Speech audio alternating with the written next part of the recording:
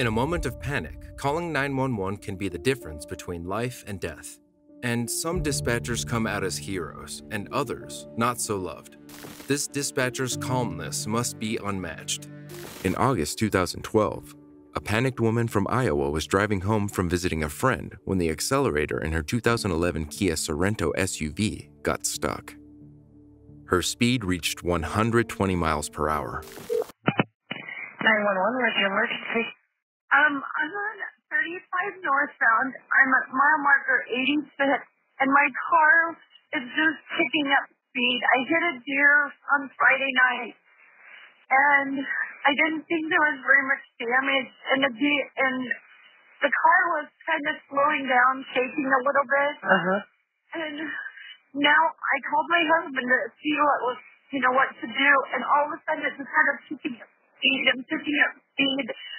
And I'm going like 80, almost 90 miles an hour headed to Bethany. And I'm scared to death. Okay. Are you able to hit your brakes at all? We've tried everything. Okay, have you put... My husband is breaking. Okay, have you put your car in neutral? I can't get it to move. I can't get the car to shut off. Okay, you're at the I-35 headed north towards Bethany by the 86 mile. What's your name? My name is Lori. Lori what? Almost dead. Huh? It's ULDESTAG. And I just filled my gas. I have a full tank of gas. Okay, Lori, what's your phone number in case I lose you? And you're not able to stop the vehicle at all, are you? No, I can't. Okay, I want you to stay on the line with me. God, I'm so scared. St. Joseph from Harrison County. Calm down, Lori. Harrison County. I-35 north by the 86-mile marker. A car unable to stop. Individual has put the car in, is unable to shift the gears. The car is going over 80 miles an hour. Friday, she hit a deer, and now the car won't stop, and she's in motion. Okay, calm down, Lori. You have your seatbelt on? I do. Okay. I'm coming up on a bunch of cars. Okay. Oh, God, I'm so scared. Okay, calm down. Here's some County Road Officer. St. Joseph, she's coming up into traffic. Can you see what mile marker you're by? I'm at mile marker 90. St. Joseph, she's at mile marker 90 right now.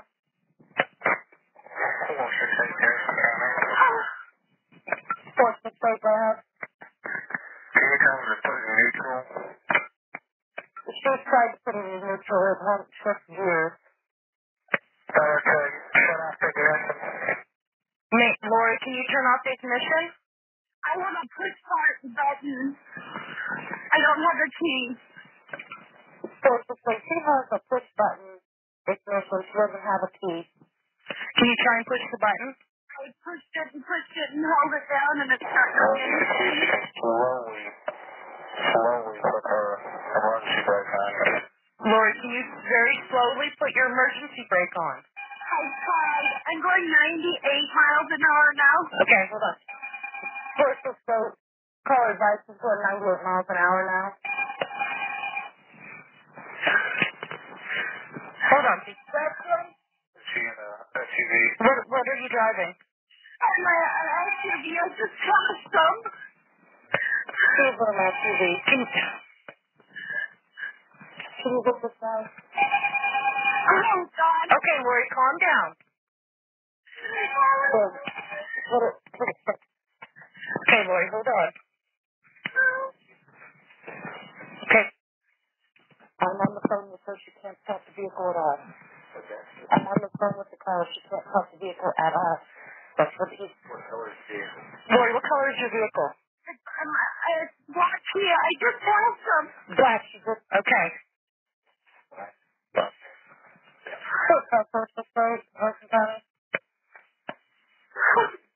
What make is your car, Lori? It's from 2000. I don't know. I can't see. Okay. Okay, it's okay, Lori. Calm down. It's a Sorrento. It's a Sorrento. Oh, God, I have two semis. She's got two semis. Okay, calm down. She's coming up on two semis. Start honking your horn and flashing your lights. Drop it. No. Lori, are you able to very slowly hit your emergency brake? Don't do that. No, Lori, don't do that. Okay, calm down. No, Lori, calm down. Can you slowly put the car down in a different gear, like in one or... It won't move. And she just started up the flash.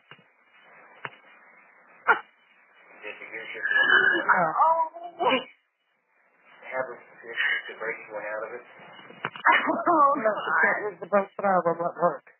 Have her push on the brake. Push on the brake. Okay, Lori, push on your brakes and see if you're able to change gears. It's not. Okay, okay, Lori, just... And there's more cars. Okay, I want you to push on your brakes to see if you can change gears. Hit your brakes. Okay. And now try and change your gears. Down to neutral. What? It's not working? No. Okay. I need one of those. It's over me. What? I want one of those. I don't have me.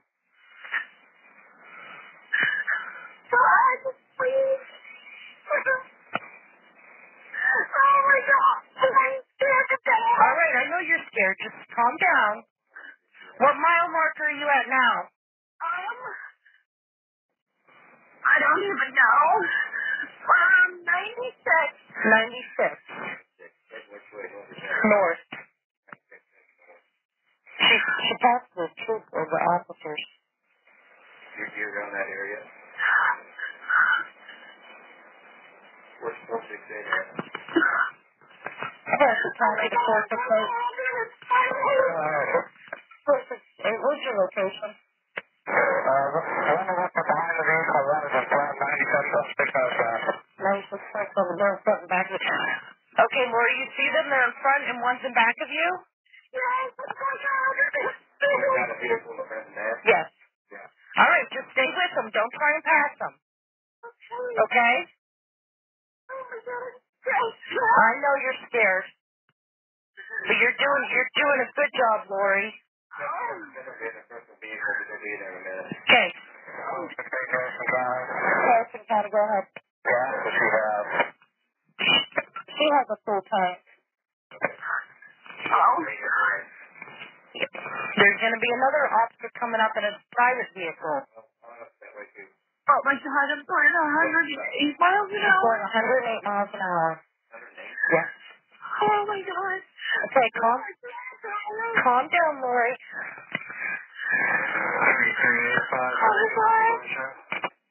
Okay, calm down. Lori, what's your home number? I have a number. I just have my cell and my husband has his cell phone. Okay, what's your husband's cell phone number? 515. Uh-huh. I'm the policeman. What? I'm gonna hit the policeman. Okay, that's... I wasn't able to copy it. Anything I can do for you? Hold on. Is it a trooper in front of you? Harrison County, 468 or 513? Go ahead. Which one's in front? 513 is in front. 513, she's going to hit you.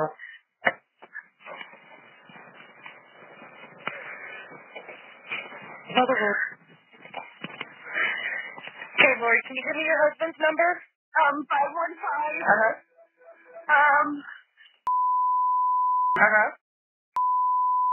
And he's at a car thing in Brainerd. Okay. All right. You're doing... Subject is advising she's afraid she's going to hit the trooper in front of her. Well, my car is... Okay, Okay, they're gonna try and clear. Okay, Lori, they're gonna clear the roadway. Okay. Okay. So you're gonna be fine. Just stay with me. I know. Do you want me to update your husband? I'm not because I'm scared to death. Okay.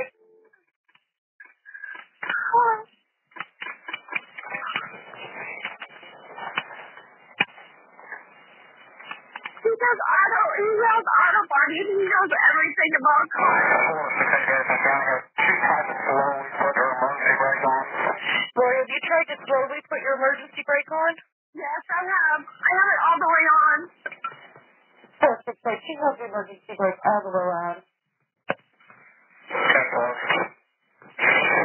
Hey, is this Lori's husband? Okay, this is the 911 operator. Are you going to do an update? We have a trooper in front of her, one behind her, and then heading up clearing traffic. Okay, I see you guys. I'm going to cross over. She's still in. She's doing over 100 right now.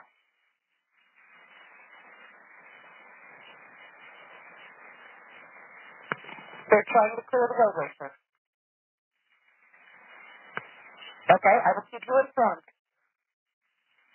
Thank you, guys. Lori, okay, I gave your husband an update. Oh my God. Calm down, calm down. Lori?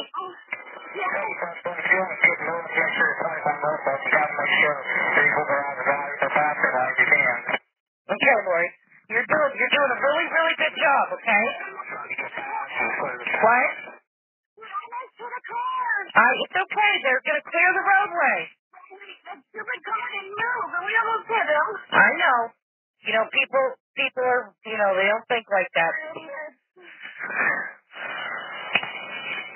Oh, God, this is awful.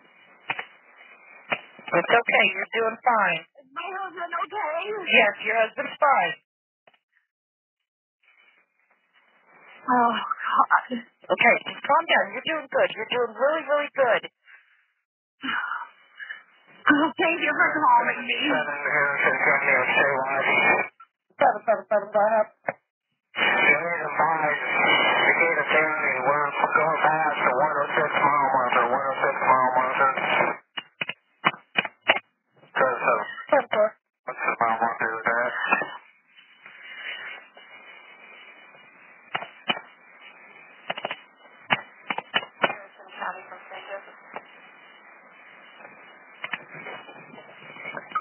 Go ahead. Are you still on the phone with the recording station? Yes, I am. We require this is a keyless to sometimes the key fob or just the push button.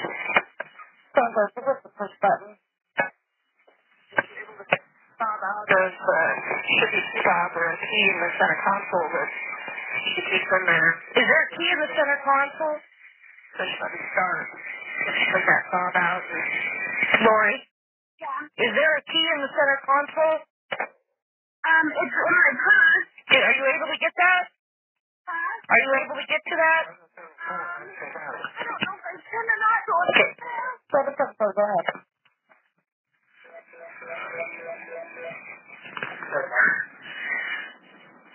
Oh, we're going to hit this damn car. Yeah, hi, this is Kelly Harrison County. We have a woman driving a vehicle that's out of control. She can put it. Hold on. 774 by the 106 mile marker. She's... Ma'am? Yeah. Can you see what mile marker you're at? 109. 109? Yeah. 774, 109 mile marker, heading north. Okay, we have a car that's unable to stop, going over 100 miles an hour, and it's heading into your county.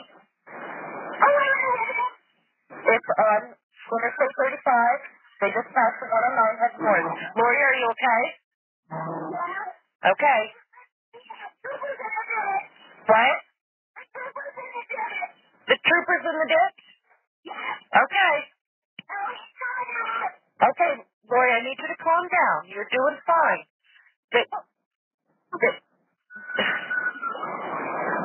Are you able to engage the cruise control? This is the cat telling me. Can you? Okay, just go ahead. If she's able to safely remove the keypad, she needs to try to do so. If not, she will have to try to do so.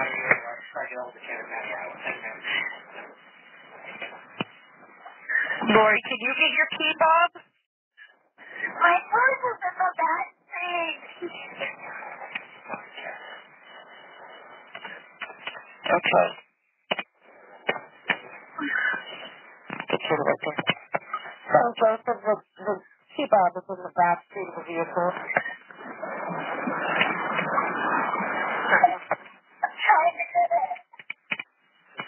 So, Joseph, she's trying to reach it. She cannot safely do so. It sounds like she almost hit our officers. Somebody is negative. Do not try to get into the back seat. Okay, ma'am. Lori, do not try to get your key fob. I can't reach it. Okay, that's fine. Don't reach it. Just keep both hands on the wheel.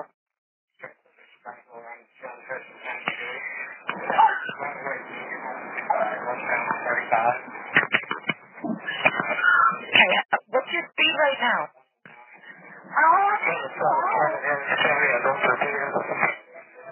777, go ahead. 777, Harris County locators be advised, we're going past the 114 mile marker. We're going past 777. Okay, calm down, Lori. You're doing good. It's all about this. All right, calm down, Lori. Hello?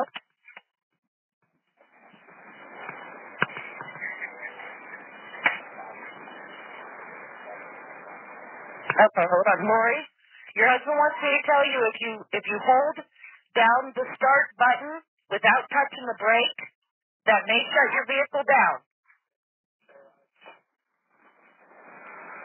Okay? Try that. Is it shutting it down? Okay, just keep holding it.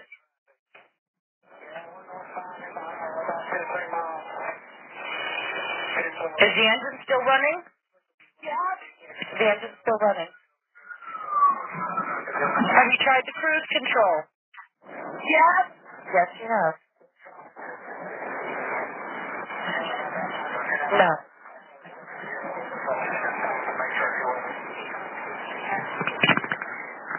So, Joseph, she has a full tank of fuel. Okay.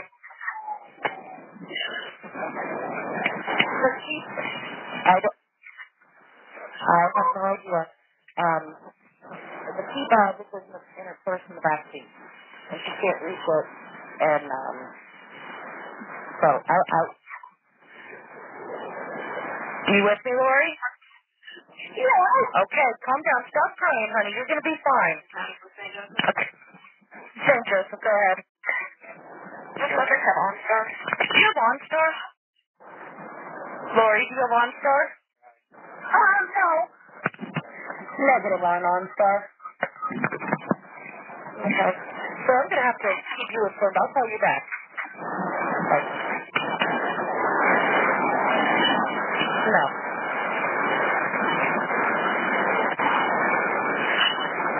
Lori, do you know what mile mark you're at now? Hold on.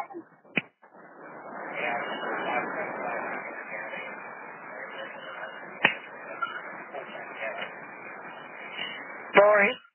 I'm trying to, I don't see one right now. Hold on. Okay, are you still in Missouri or are you in Iowa yet? You know what I don't even know? Okay. Hold on. You're in Iowa. I'm in Iowa. Okay. This is way on 13 miles. Okay. 777, Harris County on Gulf Repeater. 777, go ahead. Stand by, I'll contact you by Simple. Oh, Lori. hold down your start button? Lori? In an interview with the news source, Lori Ulfstad said she tried everything from turning off the key to shifting out of drive and slamming on the brakes, but nothing worked. A dash camera video captured by the Missouri State Highway Patrol officers, who soon began following her, shows the terror that Ulfstad went through as her car traveled a distance of 59 miles at speeds as high as 115 miles per hour. In the video, Ulfstad can be seen swerving to dodge cars and driving over the highway median to avoid crashing into other vehicles. In the midst of that, she also reached for a lifeline, using her cell phone to dial 911 and pled with an operator for help. She said, "I knew I was going to die. I didn't have any doubt about it. I really thought I was going to die. And no matter what I did, I couldn't slow it down." After 35 minutes of a wild ride, Ulfstad managed to release the accelerator, hit the brake, and finally come to a stop. She suffered no significant injuries in the crash, and the maker of her car, Irvine, said it is working with her on a solution. Lori was praised for how she handled the situation. Patrol spokesperson Sheldon Lyon said, "Not only to drive fast, but to go into the median, pull back up into the passing lane, and hit that asphalt lip, and not overcorrect. It was really amazing to see her do that repeatedly." Meanwhile, an 8-year-old definitely doesn't get the compassion she needs.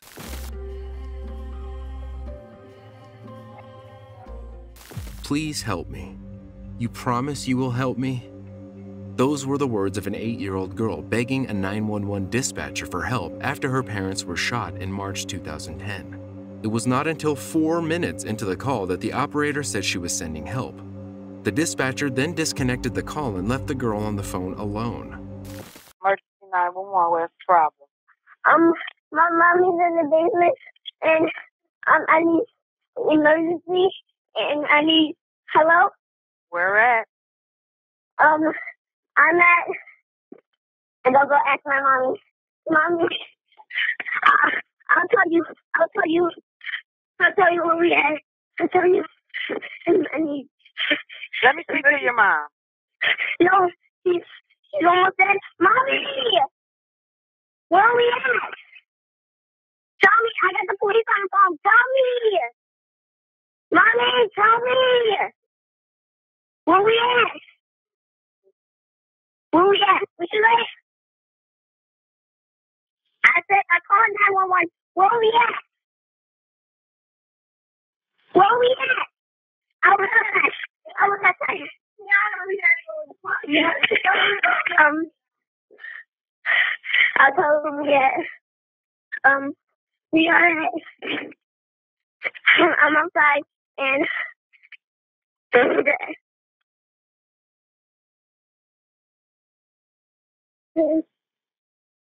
Mommy, I don't, Let me speak to your mom. I don't know who he is. Okay, put your mom on the phone if she's there. She's almost dead, please. Okay, you need, I can't help you without you helping me. Let me see who else in the house. Nobody's else in the house. Okay, you need to give me an address. You need to calm down and give me an address. I don't know where you're at. You have to give me an address. Address? This address? Yes. Hello? Yes. Okay. Stop screaming. My mommy's almost dead. Okay, yes, ma'am. I need you to calm down and give me a location. Right. Please help me. You promise you will help me? I'm going to help you once you help me, okay? Go on the porch. Can you open up the door? No. Do you see any mail? No. I can tell you the address. What's the address? If I can find it. It is, I don't see it, but I'll try and look. Okay, calm down. Okay. Is there any mail on the table or in a drawer? How old are you? I'm 8 years old. Do you see any mail on the table or any mail in the drawer? No. Do you see any mail on your mom's dresser? My mom doesn't live here. Okay, you were just screaming at your mom. Who do you live with? Huh? Who do you live with? I live with my mother. Your mother? Yes, okay. Look on her dresser. You just said your mom don't live there. Yeah, but I'm looking for everything and I can't find anything. Please. She's almost dead. Okay, you need to calm down and find me something with an address. I can't help you without an address. Okay, I'll try to look outside again. Open up the door and look at the porch, up on the porch. Open up the door. Look on the porch. Give me those numbers off your porch. All right. You said no one else is there. I hear someone in the back. Oh, that's my sister. Okay, I'm coming. How old is your sister? Okay, I know the address now. How old is your sister? She's 6. I know the address now. What is the street? I can tell you, this, but it's... You have to tell me the street. Okay, it's... Yes. Is this a house or is this a two-family flat? It's a house. What is wrong with your mom? She got shot. Somebody shot her? Yes. Who shot your mom? I don't know. Some guy. Where's your mom at? She's downstairs in the basement. Who is the guy? I don't know. She was just some guy. Is she bleeding from where? Yes, she's bleeding from, I don't know, from her head or something. I think it's from her head. Okay, I request police and EMS. She's still breathing. My dad is not. Your dad said, let me speak to your dad. No, he's dead. My mom is still breathing. So your mom and dad was shot? Yes. In an attempt to send help, the dispatcher tried to have the distraught child locate any type of address so that she knew where to send needed aid. The young girl could read off the first few letters of the street name, which helped authorities locate the Northwest Detroit home. When officers arrived, they found the 8-year-old and her 6-year-old half-sister upstairs. According to Detroit Police Chief Warren Evans, the 2 girls were the only ones at the house during the shooting that killed their 26-year-old mother, Monica Botello, and her 26-year-old boyfriend, Purcell Carson. However, the girls didn't witness the actual altercation. The children were reportedly visiting the home at the time of the shooting, which is why the girl didn't know the address. Investigators reported that the couple might have been gunned down by an acquaintance. Derek Smith and another suspect were the main suspects for the murder of the couple. A warrant for first-degree murder was issued for Smith. According to state correction records, the 42-year-old had convictions for kidnapping, armed robbery, and assault dating back to 1986. Records also showed that Carson had served a bit for a drug offense and was in jail with Smith. The 911 dispatcher was accused of responding cold-heartedly to a child pleading for help as her mother lay dying and had been disciplined. Police Chief Evans said that the dispatcher acted appropriately by sending a car in a timely fashion, but added that she could have shown more sensitivity towards the girl as she discovered her mother and her mother's boyfriend had been fatally shot. Reporters added that the call was made from a cell phone, making it harder to track the exact location, whereas a landline would have made it easier to find the address. If you're a true 911 fan, don't forget to like this video.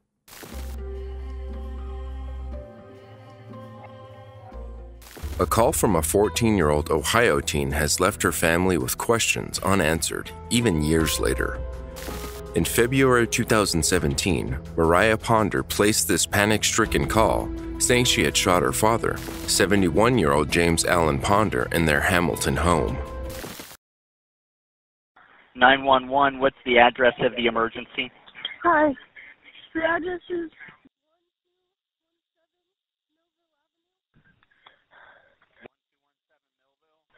Yes, Hamilton, Ohio. Okay, what's going on there? Can somebody come? Okay, I need to know what's going on. I'm sorry. What's going on at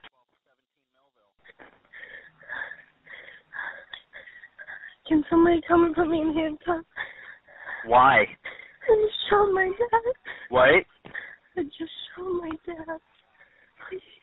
You just did what to your dad? I just shot him. You just shot your dad? Okay. Where's your dad? He's in the bedroom. Please. I don't want to see survive. I don't want to. Please. Please. Okay, what's your name? Okay. And it's right? Yes, and my mom's at work. Your mom's at work? Just kill me. Okay. And your dad is in the bedroom? Yes, I know. Sorry.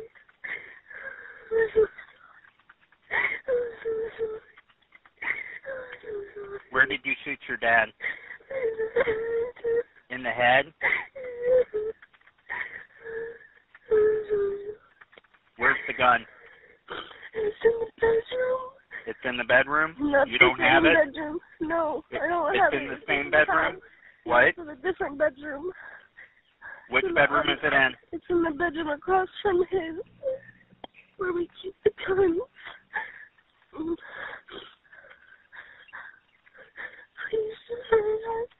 Okay, I've got people on the way, okay? Oh, You do not have the gun, right? No, I don't. Okay, where are you? I'm outside by the truck. Outside by the truck? What happened? I don't know. You don't know what happened? You just shot him? What? I don't know. I don't know.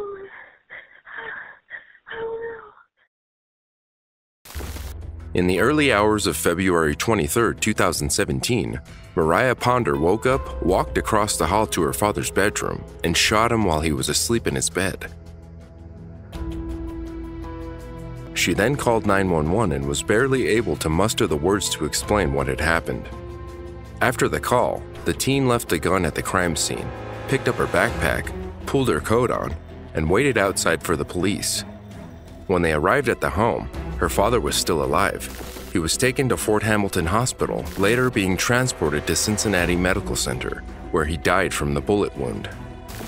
In a later search of the house on Millville Avenue, police found a 9mm handgun and a Cobra .380 semi-automatic pistol, along with a blood-soaked pillow, a book bag, an iPhone, 4 computers, and 1 notebook. None of these have divulged any reasoning as to why the teen carried out the shooting. The rest of the Ponder family, the teen's mother and 5 siblings, were not at home when the father was shot.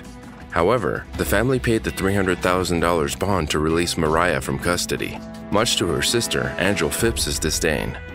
Phipps said, "It's not like she will be monitored every day or she is not going to see friends. She is still my sister, I love her dearly, but she still killed my father, and I don't think that we should have to live in this prison, and she gets to go home," adding that the release was a step in the wrong direction. The girl's brother, James Ponder Jr., visited his sister in jail, but they couldn't speak about the murder.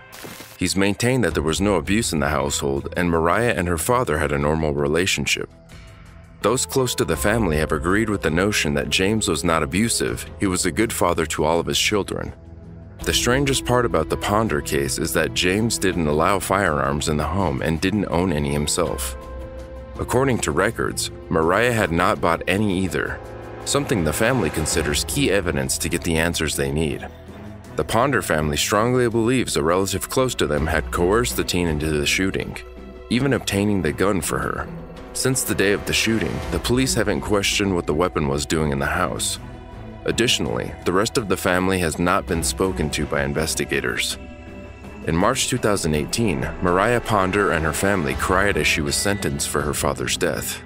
She will serve 6 years in juvenile detention, and if she behaves, she may not have to move to an adult facility for the additional 15 years to life handed down to her.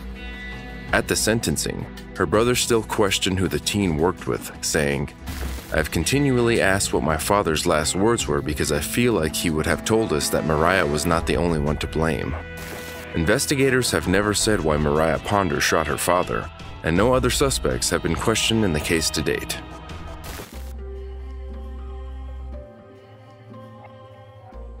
On September 30th, 2005, 10-year-old Robin Doan woke to hear her mother screaming in fear. 5 shots from an AK-47 rang through her family's remote Texas farmhouse, and then there was silence. The elementary student peered through the crack of her bedroom door, watching as a man dressed in black came out of her mother's room and started to walk down the hallway toward her. The young girl hid under the covers of her bed, but shortly after, the stranger entered the child's bedroom, pointed his weapon at the bed, and fired. Miraculously, the bullet missed Robin, instead going through her pillow and hitting a plastic drawer. In an act that certainly saved her life, the 10-year-old grunted as if she had been hit and froze. The intruder left and went into the next room where he killed her 14-year-old brother. The killer then took some food from the kitchen and left the Texas home in a truck he had stolen earlier. The young girl didn't move until the sun began to rise. Then, she took the cordless phone from the living room and fled to the driveway where she called 911. Sheriff's Office, 911. Ma'am, there was a shootout in my house. I don't know who's alive in my house, and I'm scared. Where are you at? 7142 Highway 70. It's about 13.3 miles out from the bowling alley. What's your name? Robin Doan, my parents, Bill Conrad and Brian Conrad. I'm scared after this, and I don't know what Robin to do. Jones? Yes, ma'am. Brian Conrad. My mom is alive. Okay, I'll stay on with you. I've got the ambulance and the fire department to come too, okay? Thank you so much. They're coming.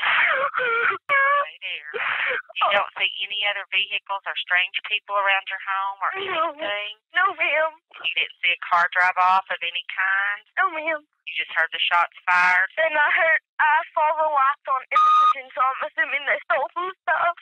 Okay. I can't believe it. Okay. And all I want right now is my blanket and my pillow. I'm scared. I know you are. I'm scared. I know. Just stay right there. I hear more sirens. Yes, they're coming. I've got the ambulance and the car coming for you, okay? I want my mom. I know you do. I know.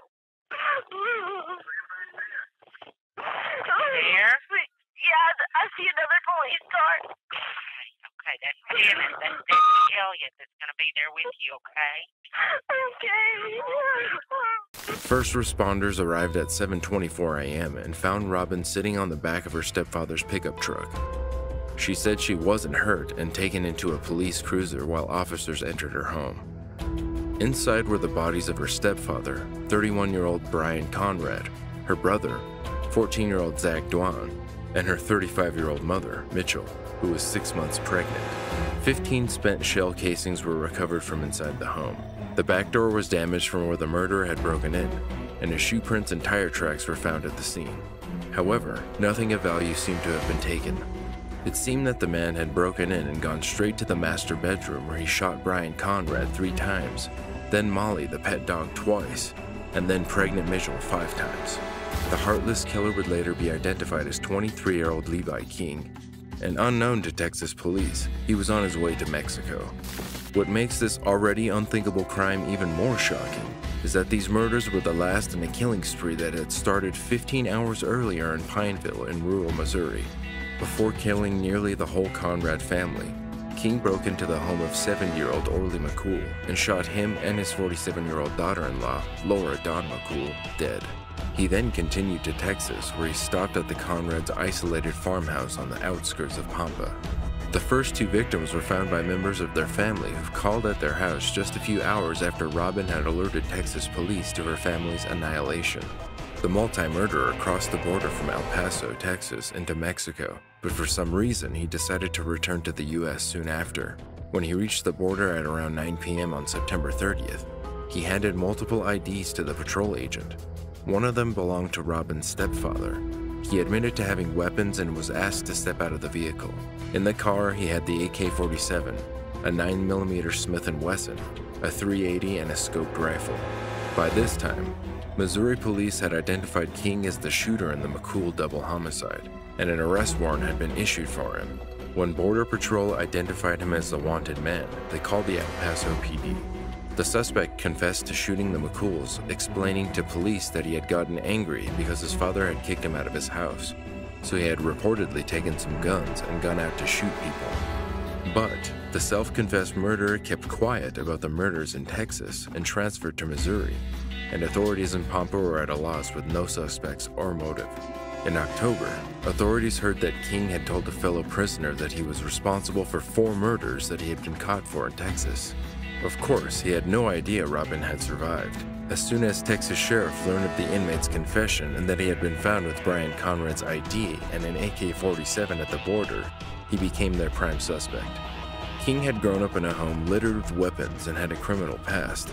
He had been charged with arson and burglary, but served less than 3 years of his 14-year sentence and was released to a halfway house. In March 2006, King was charged with 2 counts of murder in Missouri and 3 counts of murder in Texas. Both states have the death penalty, but it was removed as an option in Missouri when the suspect agreed to plead guilty. In April 2008, Levi King was sentenced to 2 life terms without the possibility of parole for murdering Orly and Don McCool in Missouri. 4 months later, he first pleaded not guilty to the murders of the Conrad family in Texas, but changed his plea to guilty before going to trial. In Texas, the death penalty was still on the table. A then 14-year-old Robin bravely took the stand and read a victim impact statement. At one point, she faced the killer and told him that her mother's screams from that night still haunt her. The jury began deliberating on October 5th. One juror refused to vote for the death penalty, and so, without the required unanimous vote, Levi King was sentenced to 3 life sentences without the possibility of parole. Showing great courage, Robin returned to the stand and forgave her family's killer.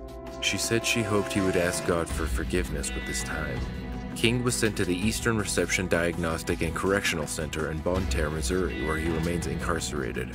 Robin went through months of therapy and lived a normal teenage life. There were 3 times shortly after the murders when people would stare, but it lessened with time.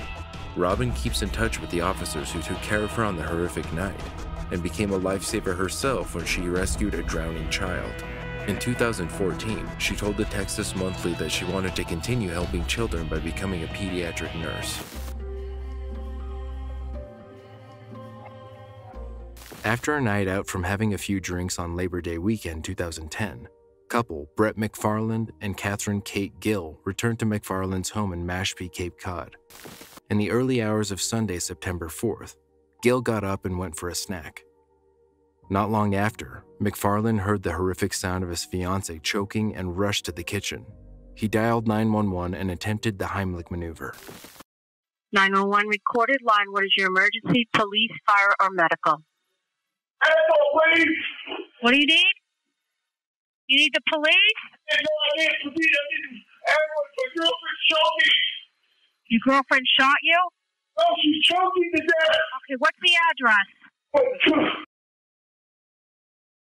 What is she choking on? No idea. She's pouring them out. She what? Oh, that's them out. Open up, Kate. Open up, Kate. Do you know the Heimlich? What is your name? And I'm dragging her out the mouth. She won't respond. What's the phone number? Is she breathing at all? No, she's not breathing. She's not talking. Hurry, please. All right, the ambulance is on its way. Kate. How old is she? She's 39 years old. Kate. She won't open her mouth. She won't open her mouth? She's breathing. She's seizing? She's not breathing. Okay, she's not breathing. Okay. All right, what was she choking on? I can't hear you because you're on a speakerphone. She's peeing her pants now. Okay. What was she choking on? I don't know. Okay, you need to calm down, okay? The ambulance is on its way. Okay? Where is she? In the bathroom? No, she's on the kitchen floor. She's on the kitchen floor? Yeah. Okay. Does she take any medications or anything? I have no idea. Yep. Okay. I have no idea. Don't do this to me, Kate. She's breathing. Is she breathing? I can't tell. You can't tell? Her tongue is swollen. Her tongue is swollen?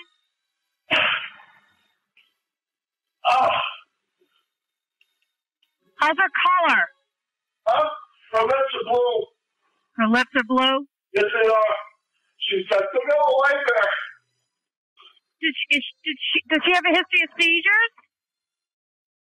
We have no idea. You have no idea. Do you think she took anything? No. Well, I don't know. You guys just come over here right away.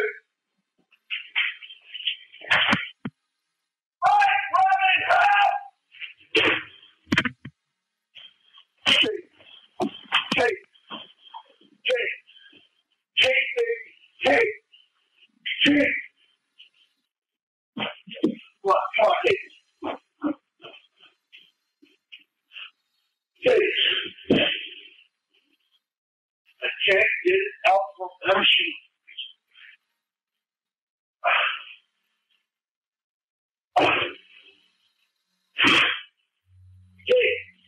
Kate. Brent. Yes. Does she respond to you at all? I think she's barely alive. She what? She's barely alive. Okay, the ambulance is on its way. Well, if you know where I'm at, please, don't.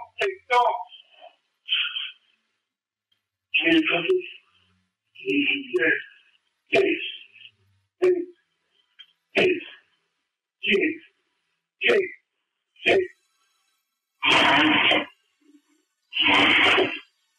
What? Okay. What? Yeah. Hey.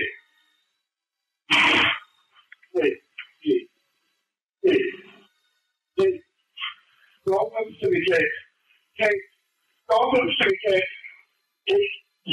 Don't listen to me, Kate. Kate, don't. I'll go away.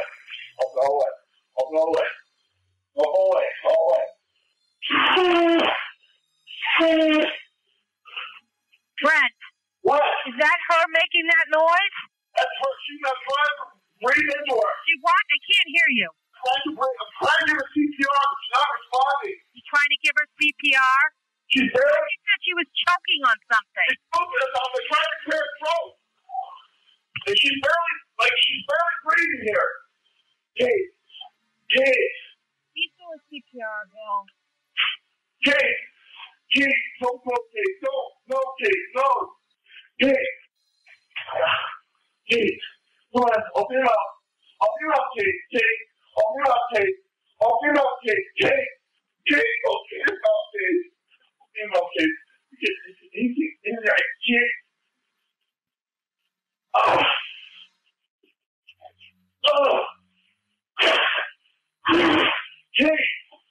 Kate. God, hurry, please. She hit her pants. Kate, wait here, baby. I'm right here, baby. Don't go. Don't leave me now. Don't. Kate.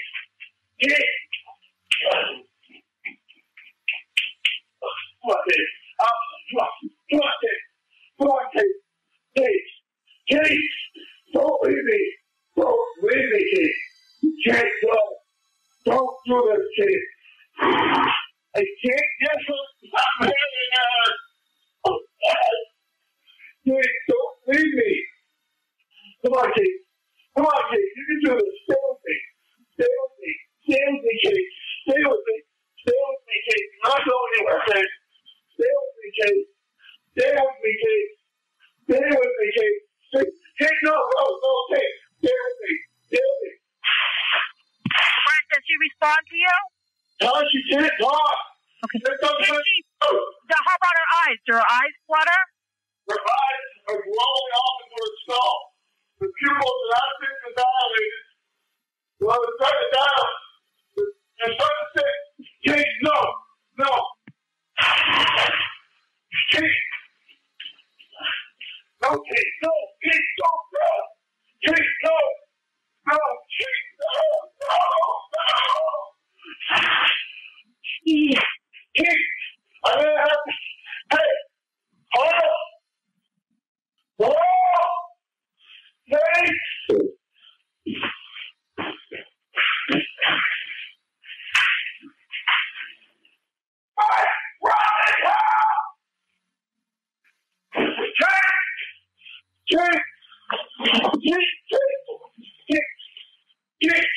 Stay with me, Kate. I'm not touching you. Kate. Hello? Please. Stay with me. What, Kate? Stay with me, Kate. Kate. Kate. Stay with me, Kate. Stay with me, Kate. Stay with me, Kate. Stay with me, Kate. Kate. Kate. I'm right here, baby. I'm right here, baby. Kate. Help. I'm right here, baby. Stay with me, baby. Stay with me. Stay with me. Stay with me.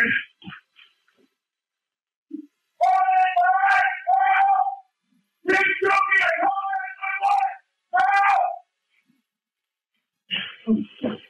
Brent? Yes. You see the ambulance? Oh, God. Kate. Kate. Kate. Kate. Stay with me. Kate. Kate. Kate. Help! Help me! Help! Get here! Get here! Help! Get it right way! Help! Kate! Kate! Kate! Kate! Yeah, this guy's like out of control. Oh, I don't know this right away! Yeah. Well, they're not going to let him. Help! Drag this thing. I need right away! Help! Get here! Get here! Get here! Don't hurt me, Kate! Kate! Don't go, Kate! Don't go, Kate! Kate! Kate! Don't go, Kate! Kate! Kate! Wait here! Wait here! Help! Down here! Get the back! Come back up! Come back here! Get it! Hurry up and get it! Kate, here! Kate! Kate! Kate! Kate!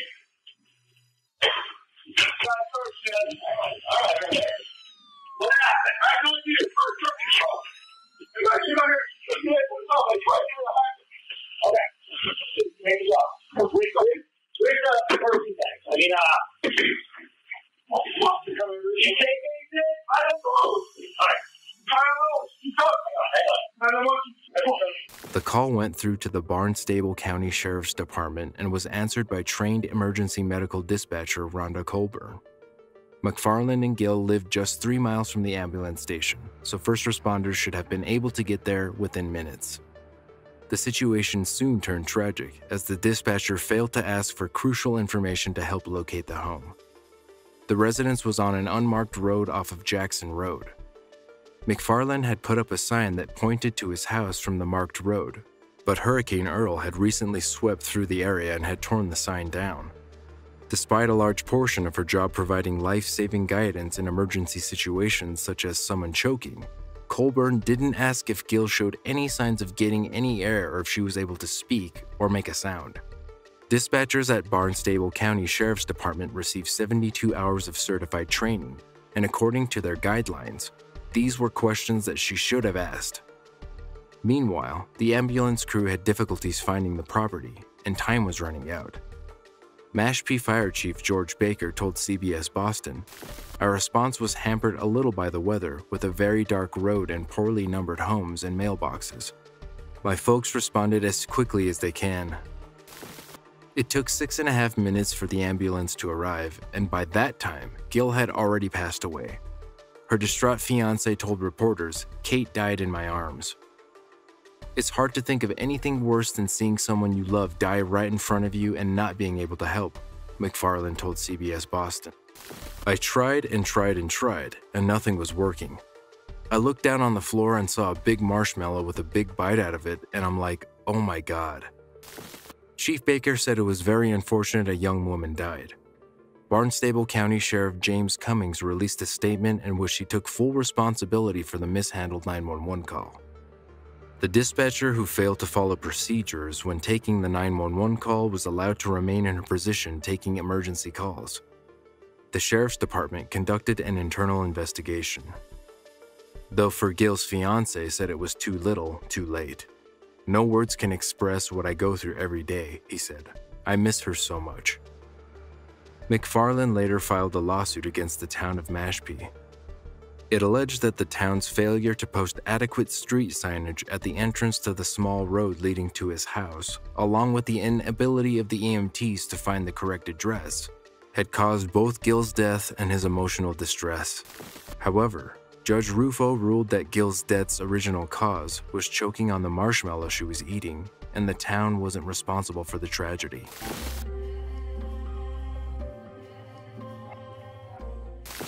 In a perfect world, everyone would have loved ones to take care of them when they reach old age. But sadly, we don't live in a perfect world. After being sent home from a rehab center, 81-year-old cancer patient Clarence Blackman found himself home alone and hungry. With his shelves bare and physically unable to get to the store, the sick man reached out for help. Hey there, 911, what's the address of your emergency? Okay. Last time I spoke to you was about 3:30 in the morning on January the 2nd, 2014. And they rushed me to the hospital. Now, this is the first time I've been home in this apartment since that time. Now, here's the problem. I'm not imperiled for life or limb, but what I need is someone to get to the grocery store and bring me some food because I need to eat something. I don't need to be transported. I'm here safely and soundly, but I would like to get somebody from Carly C's to bring me some small order and so I can get something to eat. Now, I realize transporting you in a last I was transported in vehicle number 24, outstanding group of men. So I don't know how you can handle this without getting every blinking light going in this table. Okay. But I do need some emergency services here. Okay, what is your name, sir? Oh, wait, one moment, mister. One moment, okay. Thank you. You're welcome. Okay, miss. Yes, sir. We're going to get someone out there to you. One second. So you need someone to bring the food to you? Yes, please. I can barely walk, but we're holding on to a chair, and when I'm in my wheelchair, here's a couple ideas just what I would like Carly C to bring me. I like one fresh cabbage, avocado, 2 bananas, and 3 Pepsis. What kind of Pepsis? Like I don't know diet stuff. No, I mean 2 liters or the big bottle, whatever that is. And you want 3 of them? 3 of those, and they have an excellent thing of what they call processed ham. It looks like bologna, but it's actually extra ham, and a pack of that, and maybe a pack of the ready prepared potato salad, maybe a can of beets, and a can of green beans, and I believe, oh yes, and this is my absolute favorite in the entire world, Stage 2 popcorn. I love that. I like it. And I believe that'll kind of hold me. Maybe I'll think of tomato juice. And they could get that over there. I could stir up something. And the dish television people are on their way to get my television going. So I don't know how you can handle it. But all right. I'm not sure either. I'm going to send someone out there to talk with you, okay? That sounds like a good idea, my friend, because I have met some fantastic people with 911. Those boys that took me there, thank God they had to blow the door first to get me out. Oh, goodness. And anyway, I got to the hospital about 4 a.m. But I'm recovering pretty well. Sitting here in Cape Valley, and I just left the Covenant physical rehab place, and they let me go and all that. So I'm doing better. So you could get me started there. Maybe I can get everything organized. But how old are you? Pardon me? How old are you? I'm 81. Oh. I'll be 82 come up. Oh, wow. That's fantastic. I tell you what, buddy. that crew y'all sent for me that night. And crew 24. That is one fantastic group of boys. But anyway, so whatever you can do to help, obviously I can't do anything. I can't go anywhere. Okay. I can't get out of my damn chair. Okay. So you can't walk. Do you have any, what kind of medical conditions do you have? Well, now that I'm home, I have I'm in a weakened state. I can walk with assistance, and I think I've overcome all the other things. I couldn't even walk when I got to the hospital, but now I can walk around with my walker inside the building and do it fairly well. So once I get something here, I can manage it, because this apartment is made for assisted living. Everything is flat, no steps. So it's made for people like me. Yeah, that's good. Now, did you say apartment? Are your doors unlocked? The front door is unlocked. Okay. I'll look forward to somebody coming, okay? All right, we'll get someone out there to talk with you, okay? Okay, buddy. All right, feel better. Thank you. Bye-bye. The elderly man was diagnosed with prostate cancer in 2008. Back then, his wife, Wanda, was still alive, but she passed away from cancer in 2011. In May 2015, when he was released from the rehab center, he weighed just over 115 pounds and had been told by doctors that he had less than a year to live. Usually, when a patient who needs assistance leaves a treatment facility, the Department of Social Services is informed to arrange home help. But when Blackman was discharged, the private rehab center failed to take this critical step. With no immediate family in the area, the U.S. Army veteran was left with no other option than to call 911. The woman who took his call, Marilyn Hinson, couldn't send EMS to buy groceries, but she could. Hungry. I've been hungry. A lot of people can't say that, but I have. And I cannot stand to see anybody go hungry. Hinson noted down his modest request for a cabbage, some cans of beans and beets, some popcorn, tomato juice, and a soft drink. And then, after getting permission from her supervisor, she headed to the store. 2 Fayetteville police officers helped her deliver the shopping to the gentleman, who was overwhelmed by their help. It was like a little miracle ringing in my ear, and I thought, well, Jesus, you've answered all those prayers. At just over 115 pounds, it is no stretch to say Blackman is skin and bones and cancer. I got critical cancer. However, the 911 operator's kindness didn't end there. Instead, she said about making him a stack of ham sandwiches, which the recently hospitalized man called a feast. The story was picked up by local media and quickly went viral. People from as far as Canada began to answer his call for help. Calling us directly, folks are calling our call center, folks are dialing 911, basically saying, how can we help Mr. Blackman? So people started to call Blackman too. Steamed cabbage and Polish sausage tomorrow. The other one is for baked chicken and fresh cucumbers and tomatoes. Speaking to the Huffington Post, the widower said, "I've been receiving cards and packages, and people have been showing up at my door with bags of groceries." He felt truly blessed, and his kitchen was soon overflowing with more food than he could ever eat. I want to have every person that goes to bed hungry under a bridge. At least they can go by Salvation Army. They may have to listen to a sermon, but they get some food. Blackman was visited by a social services worker who arranged for a home health nurse to see him twice a week to ensure he didn't slip through the cracks again. HuffPost reported that Meals on Wheels would bring him weekly meals. When the reporter asked how he was, the grateful cancer patient replied, "I'm okay now. Right now, it's just wonderful to be loved. I can lay down to sleep at night and say, Lord, they care. They really care."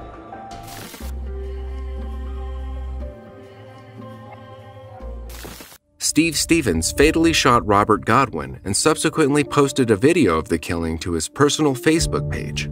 Stevens also recorded a Facebook Live on 16 April 2017, during which he admitted to the murder and claimed he had killed more people. Hello. Hello, ma'am. Yeah. Listen, this is Cleveland here, ma'am. He's dead. Okay, ma'am, listen to me. He's laying there. Man, what's your address? Oh, Lord have mercy. Oh, my God. Hello. Hello. Okay, ma'am. Okay, I'm doing. Yeah. Okay. Yeah.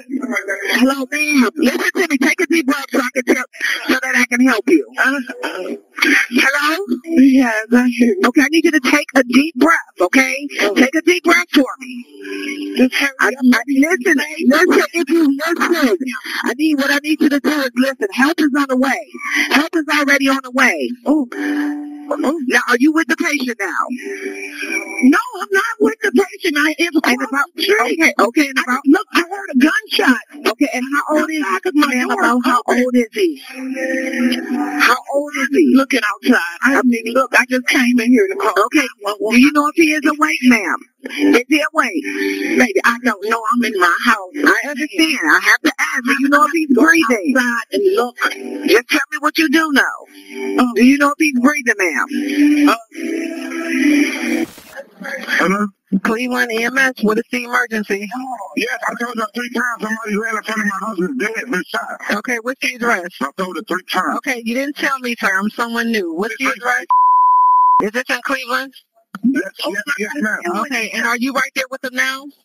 No, I'm not. I'm inside the house. I can see him across the street. Okay. Okay, is he awake at all?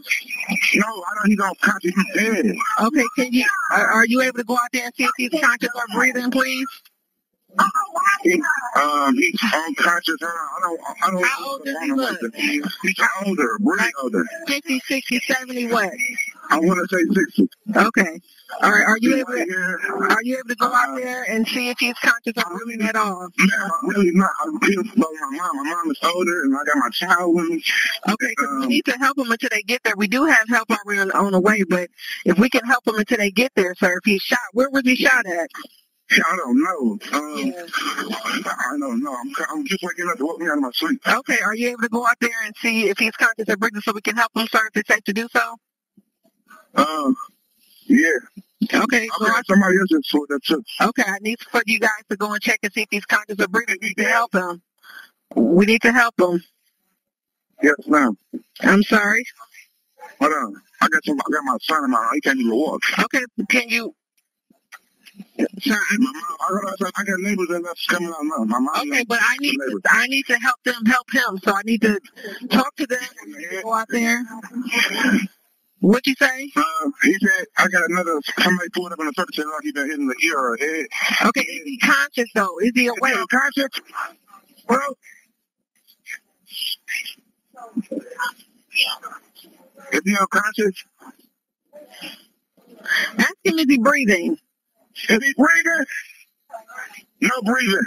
Okay, so we need to help him. We need to get a clean dry cloth or a towel and apply it to where he's bleeding from. No breathing?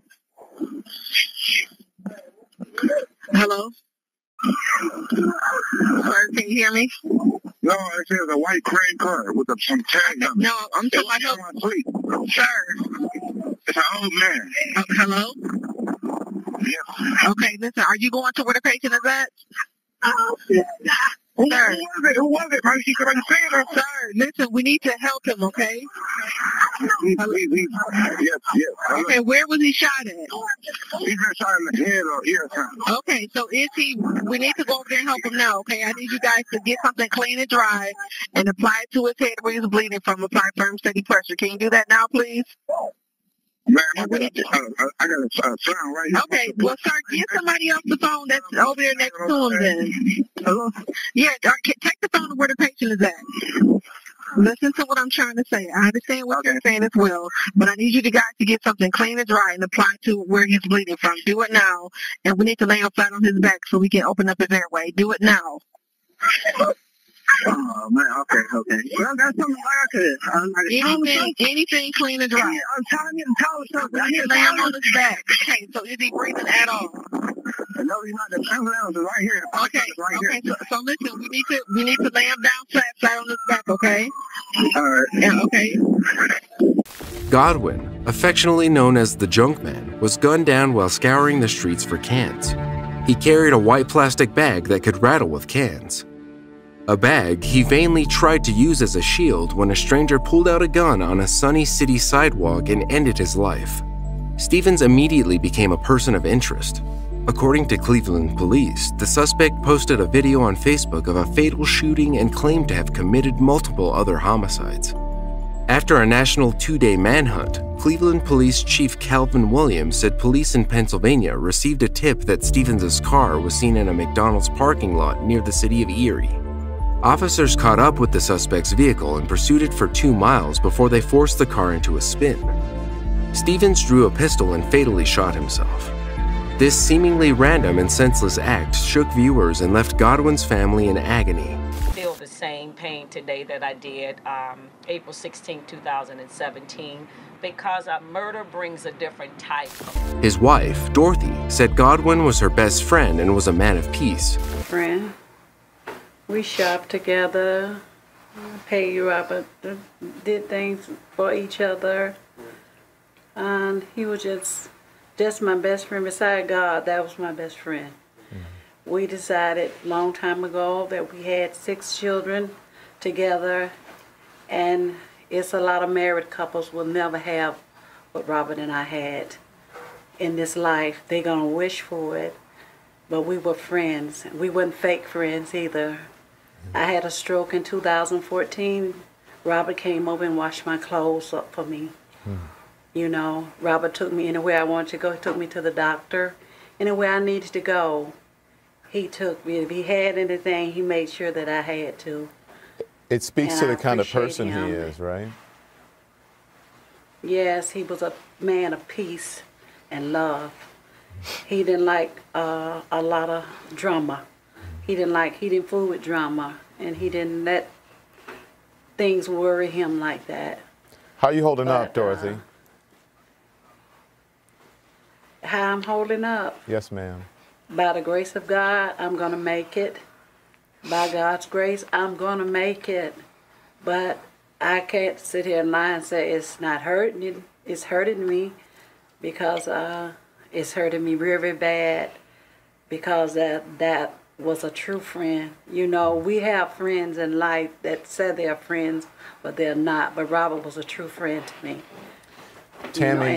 Tammy Godwin broke down as she remembered her dad. My father was, if it's 3 o'clock in the morning, 2 o'clock in the morning, 5 o'clock in the morning, he would come and see about us. Sometimes I couldn't sleep and I'd call my dad and he'd talk to me. And I just want him to know what he took from us. He took our dad. I can't even believe I'm never going to talk to my father no more. I can't believe I'm never going to be able to call my father no more. My heart is just broke.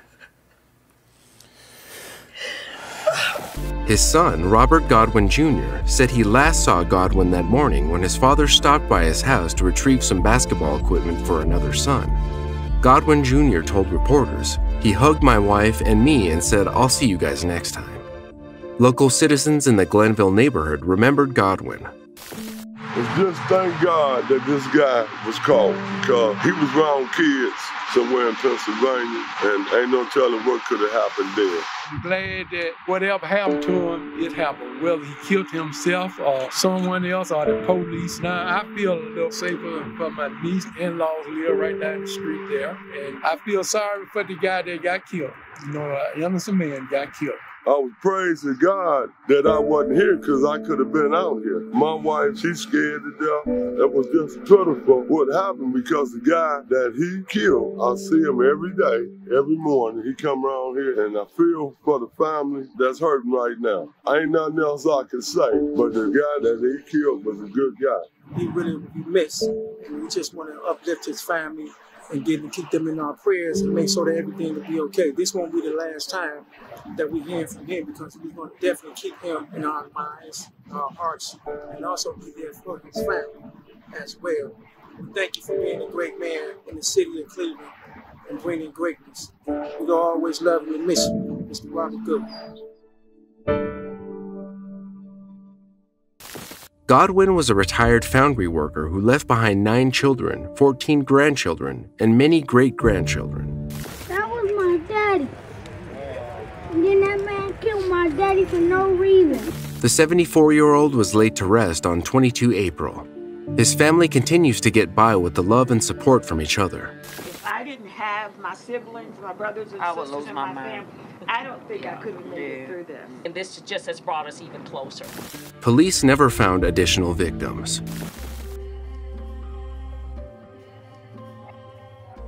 Heidi Aileen Truman was killed in September 2012 at the hand of her own husband, Conrad Truman. The cold-hearted killer reported to 911 that his wife had been seriously injured, and later, after authorities determined she had died from a gunshot wound, told police that it was suicide.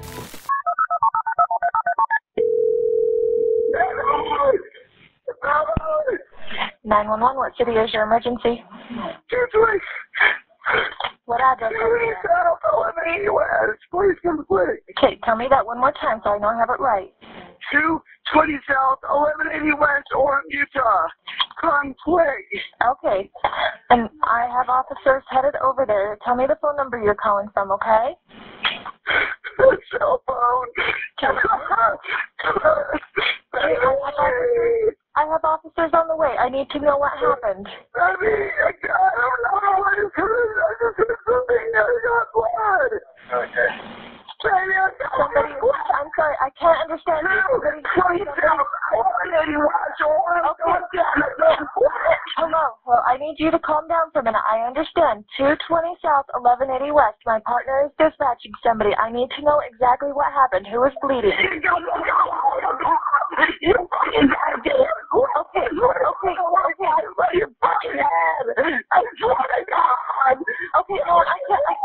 You need to slow down. Calm down, okay?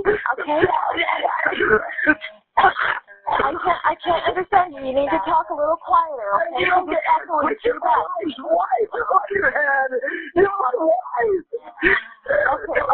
Okay, take a breath for me, okay? What is your name? Okay, they're headed over there. They're headed over there.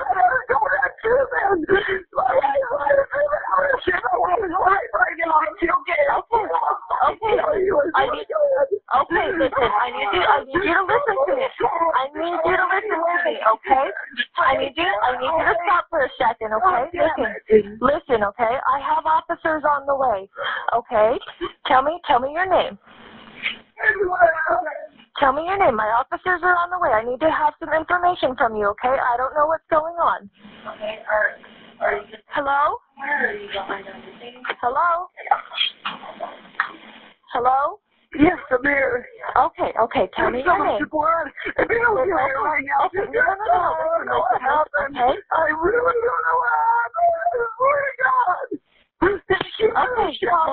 She came out of the shower, and I heard a pop, and there was blood, and she's in blood. Okay. Tell me your name. What is your name? I have officers and paramedics on the way, okay? Okay, can you take a breath? Okay, I understand. I need to help you, okay? All right, I'm here to help you. I have paramedics and officers on the way to help you. So she has a gunshot wound to the head, is that correct? I'm not here. Who is this? Who am I speaking to? Hello? Hello? I'm right here. Okay, what is your name? My name's Conrad. She's choking. She's choking? Okay, does she have a gunshot wound? It looks like she might have a gunshot wound. There's a gunshot. A gunshot wound? Where is it? Baby, come on, baby. Okay, where's the gun right now? Where is the gun right now? Ma'am, I need you to answer my questions. Where's the gun? They're in the bathroom. It sounds like she was in the shower and then she heard a pop and walked in and a female is on the ground. Sounds like a gunshot wound. She's choking, but I can't make out half because she's yelling so loud.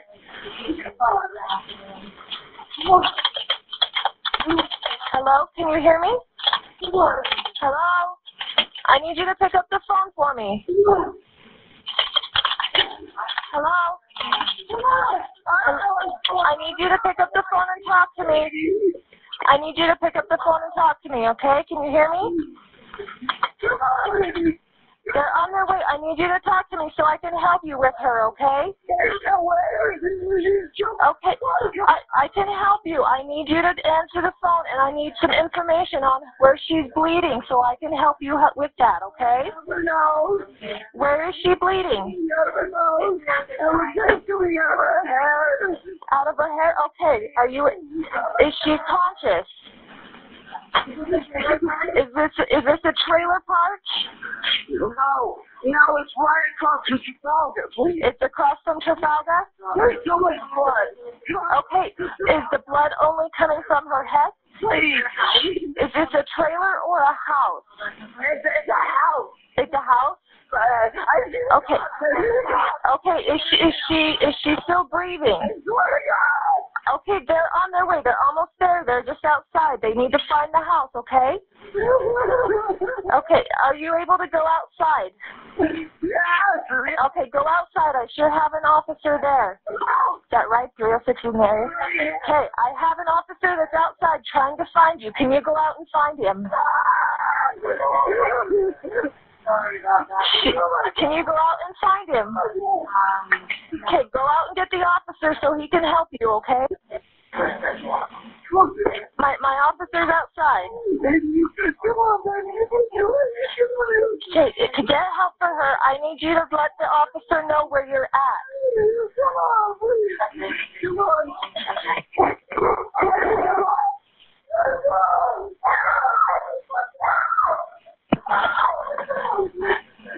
Hello? Phone number. Hello? Okay, I hear a male. Is that the officer on scene? Yeah, that's the officer.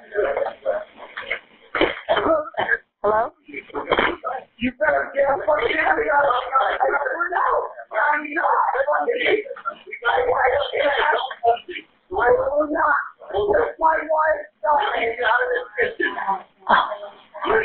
I guess it's his wife.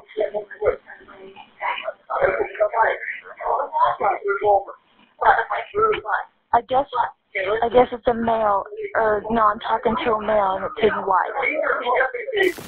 The same man who kissed his dead wife's head and feet, apologizing for not shielding her from an alleged bloodthirsty killer, turned out to be the same man who murdered 26-year-old Heidi Truman to claim $878,767 from insurance policies reportedly. On the night of September 30th, 2012, police found Truman covered in his wife's blood in the doorway of their home, screaming for help. Truman then led the officer to the kitchen, where the victim, Truman's wife of 3 years, was lying face down, blood seeping from her head from what appeared to be a gunshot wound. A medical autopsy conducted by Dr. Edward Leas determined that the young woman's death was a homicide and confirmed that a bullet caused the wound and that the gun was fired at a close range. Police were almost immediately suspicious of the supposed grieving 31-year-old husband, whose accounts of the ordeal seemed to change with each person he spoke with. Truman reportedly begged Orem Department of Public Safety Victims Advocate Renee Flitton to find the killer that shot my wife. Minutes later, he allegedly lamented that his wife allegedly took her own life. The man reportedly provided multiple other suicide theories as investigations went on, and eventually, he refused to speak with detectives at all. The officer who first responded to the scene at 220 South 1180 West, Utah, described Truman as being agitated and furious with emergency responders and authorities who asked him to step aside so that they could attend to the victim. He was reportedly threatening to kill the cop and everyone he knew if he didn't save Heidi. Truman allegedly told the cop that someone must have fired the bullet at his wife through sheetrock while he was in the shower. Video footage from the crime scene shows a home, a chaotic mess with blood everywhere, as well as a gun out in the open.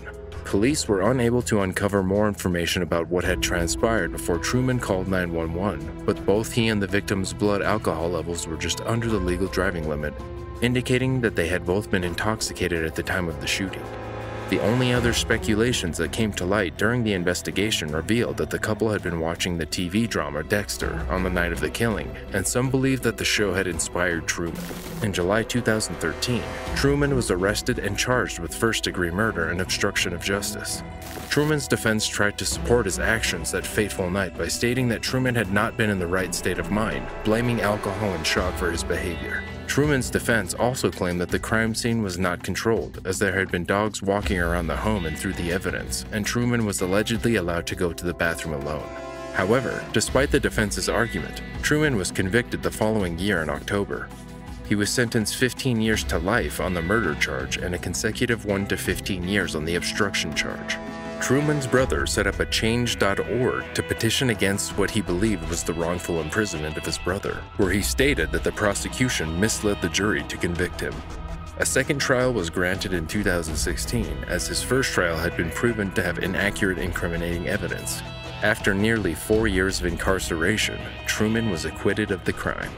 Truman's attorney stated that he believed that the jury acquitted Truman the second time around because of accurate evidence that made the homicide scenario less plausible.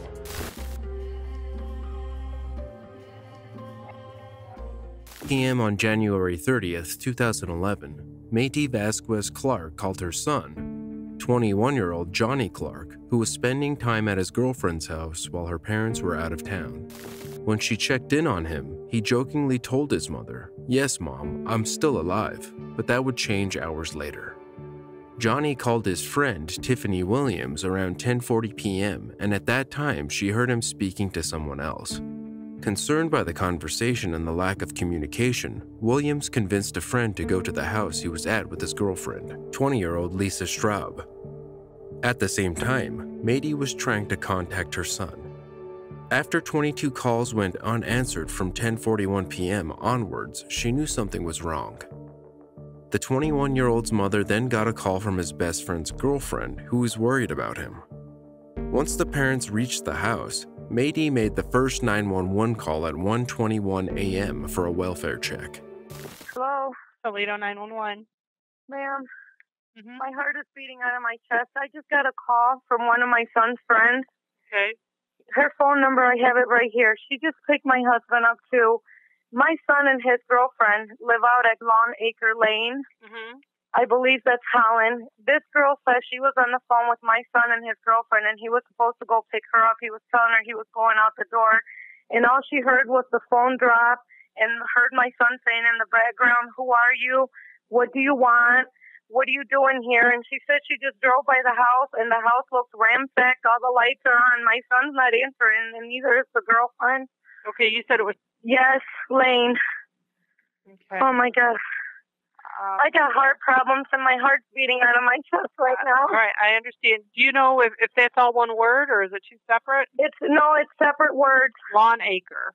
Yes, Long. L-O-N-G, Acre, A-C-R-E, Lane. Oh, my God. Is she still there? No, she just came by here to pick up my husband, my son's dad, and I'm here with the other two younger kids. All right, what is your name? My name is Maite Vasquez Clark. Oh, my God. I have the girl's phone number that he was talking to that heard all this going on in the background.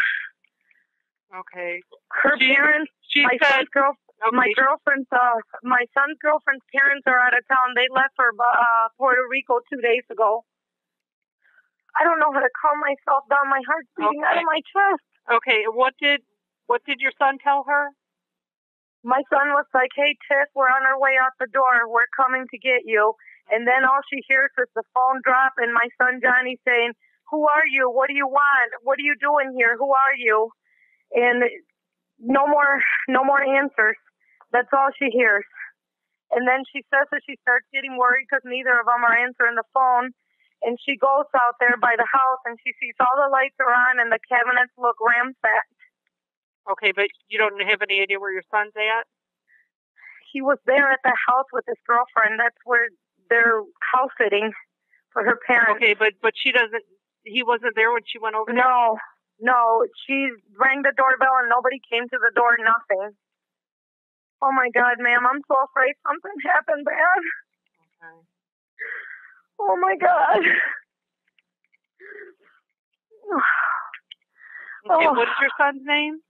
John S. Clark. Clark is with the E at the end.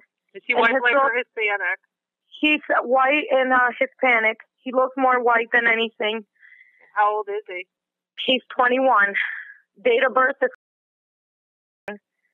And the girlfriend is... Okay, is somebody going to meet us over there? Yeah, my husband's on his way there right now. Oh my God, my hands are ice cold. My heart's beating out of my chest. Do I need to send you medical, ma'am? Please do. Okay. Let me get this call in real quick, and I'll send you medical, okay? But I have these kids. Okay, please make the call. The girlfriend's name is Lisa Stroud. Okay, what's your husband's name? John P. Clark. What kind of car is he driving? I don't know what the girl's car is that picked him up. I'll give you the girl's phone number. The girl, Tiffany. Do you know how long it's going to take him to get over there? Probably 10 minutes. Oh, my heart. My God, I can't take this. What's his girlfriend's name? Lisa Straub. Straub. What's her cell number? This is his girlfriend. This is not the girl that called me from the cell number. The girl that called me is Tiffany. I don't know her last name, and her cell number is... Okay, but we can get a hold of Lisa on that number? No, Lisa's with Johnny. That's what I'm telling you. Lisa and Johnny are boyfriend and girlfriend. They were leaving her mom's house. They were on the phone with this girl named Tiffany. The number I'm going to give you, the cell phone number that I'm going to give you. They were talking to her on the phone when all this commotion went down. I thought the girlfriend called you saying that she was on No, the phone. No, not the girlfriend. Her friend. The girlfriend's friend called me. And she's the one that just came here now to pick my husband up. Oh my God, please. I'm praying that my son is okay. Oh Lord.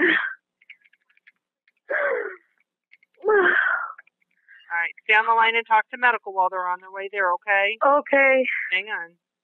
Deputies searched the outside of the home and saw no tracks in the snow. Although the TV was on, they decided to leave since there was no obvious forced entry or other alarming signals. In the meantime, Tiffany Williams called Johnny's father, John, and offered to take him to the house. By 2:27 a.m., Maydie's worry increased. So she drove to the house to join them and made the second 911 call. Listen, ma'am, I am a concerned mother. My son was in Long Acre Lane with his girlfriend house sitting. Lisa Straub lives there because her parents went to Puerto Rico 2 days ago. I get a phone call about a half an hour ago from his friend Sharita that some girl named Tiffany called her saying that Johnny and Lisa were supposed to pick her up at 11 o'clock. And she was on the phone with Johnny, my son, when he was walking out of his house, his girlfriend's house with his girlfriend to come get her. And supposedly she heard a guy in the background screaming at my son and my son saying, "What do you want? Who are you? Get away from us," and what have you. Okay, 4 cop cars were already out at this residence. They're not there, and her car is in the driveway. I want to know where my son's at. Okay. I want to know where my son and his girlfriend are at. I want to know if they got abducted by whoever tried to assault them and rob them. And it's pretty funny that this girl named Tiffany, which is there right now by the residence, waits 2 hours to call somebody and report this. Okay. Well, like I said, we were out there. There was nothing going on there. Okay. Where is my son and his girlfriend and her car's in the driveway? How would I know that, ma'am? I need to report my son missing. Okay. Where are you at? I'm coming up to the residence right now. Well, which residence? Lisa's house. Okay. I need an address. Long Acre Lane. Did I go too far, John? And what's your name? My name is Maite Vasquez Clark. This is the street, I think, Mama. Long Acre. This is it. This is it. Okay, I'm with my cousin right now that's in the military. Okay. What's your phone number? My phone number is... I want this girl's plate number before we go anywhere so I can give it to the sheriff on the phone. And they're back pulling in the driveway? I want this plate number. Ma'am, I'm going to give you this plate number, okay? Mm-hmm. That this girl's car is driving. I'm going to stay calm. I am. Will you stay on the phone with me, ma'am, while I talk to this girl? Don't touch anything. Okay, who are you going to talk to? Okay, listen, here's the plate number. That is the girl's, the plate number of the car that this girl is driving that my son was supposedly pick up. Now, these two people right here, that's Johnny's phone? Oh, I don't know. It's my parents probably. Call them back. Okay, what kind of vehicle is it? What kind of vehicle is that you're driving? What is it? A Corolla? I have a feeling you set up my son. My son is missing. He's nowhere to be found. Do you want to tell the police what you just got done telling me on the phone? Okay, come here. Ma'am, I'm going to let you talk to her because I have her blocked in Lisa's house driveway. Okay? Okay. Here. You tell them what you I will. Hello? Okay, what's going on? Okay, my friend Johnny and Lisa, they were supposed to come pick me up, me and my friend from our house, and this was like 11 o'clock, and I was on the phone with his girlfriend Lisa, and then he hung up, and we all hung up. He said they were on their way, and then I called Johnny right back because I was going to tell him that I was going to run to the store, and then I would meet them at the house. Well, he was yelling at somebody like, I'm on. He goes, bro, who are you? And then I called. He called him right back, and he didn't answer. So I texted my friend Lisa's phone, and I was like, where are you? Are you guys okay? And they have not answered to me or nothing. They have not answered the phone, and I've been calling. So I drove out to their house after my friend's mom got home, and nobody answered the door. So I drove back by our house to see if maybe they went to his mom's house, and they wasn't there. So his dad called my phone, and I was like, do you want to ride out there? And he said, yeah, and I brought him out here. And now his mom's arguing with me, saying I set him up. And, you know, they're my friends, and I'm worried about them. And I don't have, you know, I'm worried about my friends because they were supposed to come pick me up, and they never showed up. Okay, does anyone have, what's the son's name? What's her son's name? Is Johnny, is that his name? Yeah, Johnny Clark. Does anyone have his phone number? Yeah, I do, but his phone shut off. Okay. And we was calling, and it was ringing, and then it was shut off all of a sudden. And then I was calling my friend's phone, and I've been texting her, asking her if she's okay. Are they okay? Because they wasn't answering. And then I texted her, like, last I talked to you, I heard him arguing, and then now all of a sudden they haven't picked up the phone or nothing. Okay. Are you out? Is there a couple officers? Where are you guys? There's some officers out here. Okay. Why don't you go talk to them and they can help you? Okay. Okay. I'll put his mother back on the phone. Okay. Actually, I don't need to talk to her. She just talk to the officers. Okay. Okay. All right. All right. Bye-bye. Again, deputies responded, spending more time checking the outside of the home. Although they had no probable cause to force entry, one officer allegedly told John, "As an officer, I can't tell you to go into the home, but as a parent, I would wait for us to leave, then go in." After heading to a nearby gas station, the parents and the other family members returned, taking the officer's advice. Mady waited in the car while the other two went to the back of the house and looked in. Peering through the blinds, John could see both Johnny and a phone lying on the ground. The father ran back to the front of the house and kicked the door in. Inside, he found his worst nightmare. Lisa was lying on the ground with a bag taped around her face, and his son was nearby with a bag on his head.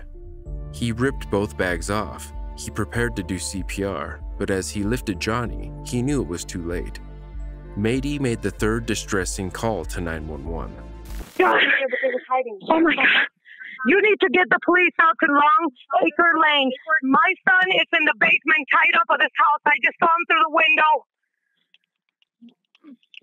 The police were out here earlier and did absolutely nothing. Both cell phones are on the ground and we can see the people. Him and his girlfriend are tied up in the basement. Okay. All right. We'll get them out there. Get them cops out here. I told them earlier. And they ma'am, you need to calm down. We'll get them out there. But yelling at me is unconscious. They're unconscious, ma'am. Oh, okay. You said they're unconscious?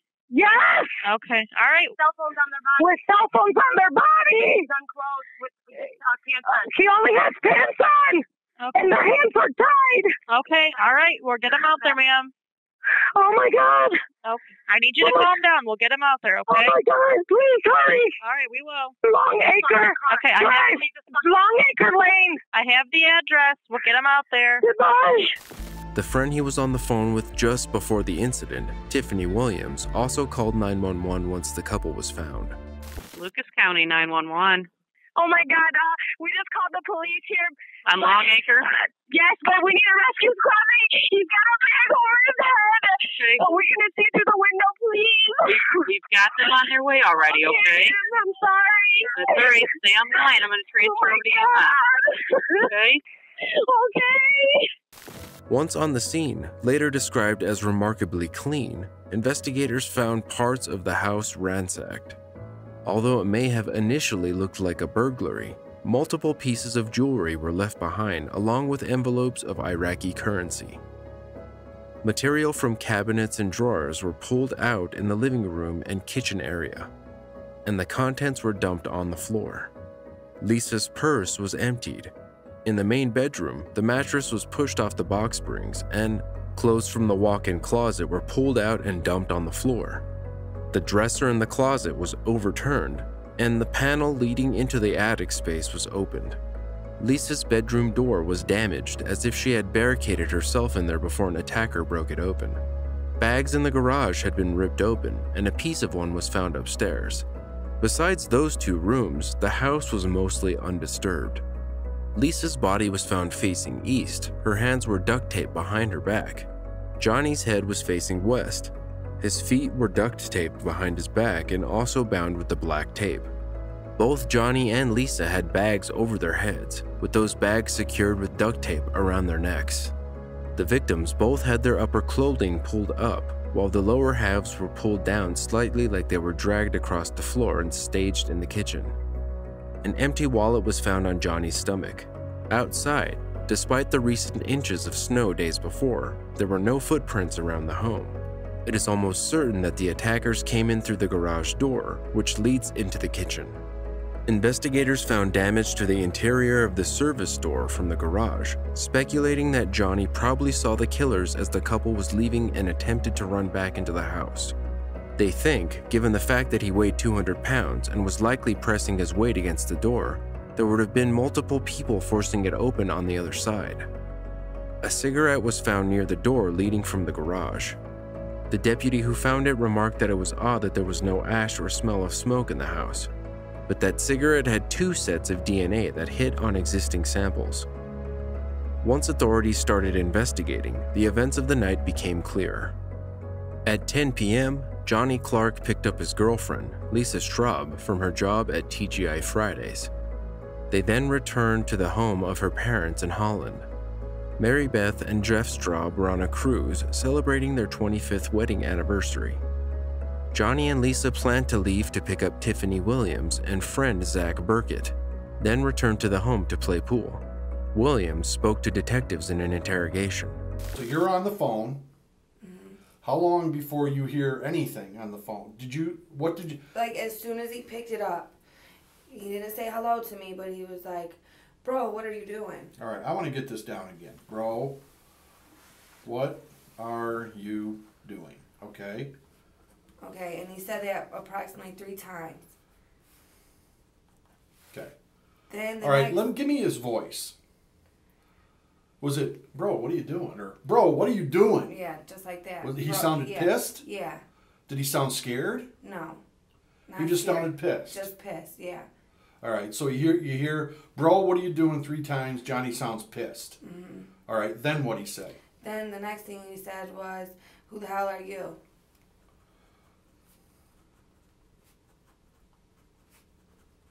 How many times? Once. And then that's when I heard the other person in the background, but I couldn't hear what he was saying. So you overheard a voice in the background? A guy voice. You're sure it was a guy? I'm positive it was a guy. Have you ever heard it before? No. Well, I really couldn't tell, you know what I mean? Right. But Okay. All right, so then what? then he asked again, bro, what are you doing? After he said, whoever. After the 3 times he said it here, he then said it again. Yeah, and that's when this guy was talking, so that's why I couldn't hear him, is because Johnny was saying, bro, what are you doing once again? All right. Did you hear anything in the background, like a door close, footsteps? It sounded like Johnny was... Did he sound pissed here again? Mm-hmm. Did he sound pissed here? Yeah. Did he sound like he was out of breath? No. Did he sound like he was scared or nervous? No. Did he sound like he knew them people? Mm-hmm. That's why I said I think that whoever did it, he knew, because, you know, if you knew Johnny... How did he end the conversation with you? Tiff, I'm going to call you back, and hung up. Okay, now. Williams said she didn't want to call the police because she knew Johnny would have drugs on him. Williams had confirmed that Johnny had angrily responded to someone he saw. She said it sounded as though Johnny knew the person and that she had heard another man's voice in the background. Johnny then told Tiffany that he would call her back. A phone log shows that Johnny called a friend at 10:41. That friend, who is not being named to protect his identity, later told Johnny's family that Johnny was waiting for Anthony Watson. Along with the cigarette, later crime scene analysis revealed several clues. Several sets of unknown DNA were found on the duct tape around the neck, Johnny's ankles, and in a pocket of Johnny's sweats. At this point, with the DNA evidence collected at the scene, police had their first suspects, but also a whole list of questions and many other possible suspects. The one obvious thing to investigators was that they were looking for something particular, whoever the attackers were. During the investigation, multiple people said that Johnny had talked about a safe with $100,000 being in the home. However, the Straubs said that there was no money in their house other than the $40 they left behind for the couple to order pizza. The single cigarette butt found matched with DNA of Sam Williams and Cameo Petaway, and was in the house where Johnny Clark and Lisa Straub were murdered. Despite having the same last name, Sam is not related to Tiffany Williams, one of the initial primary suspects. On January 22, 2011, Sam Williams was arrested for the double murder. At the time, he had no idea that he was a suspect in the murder, as he didn't know the couple at all.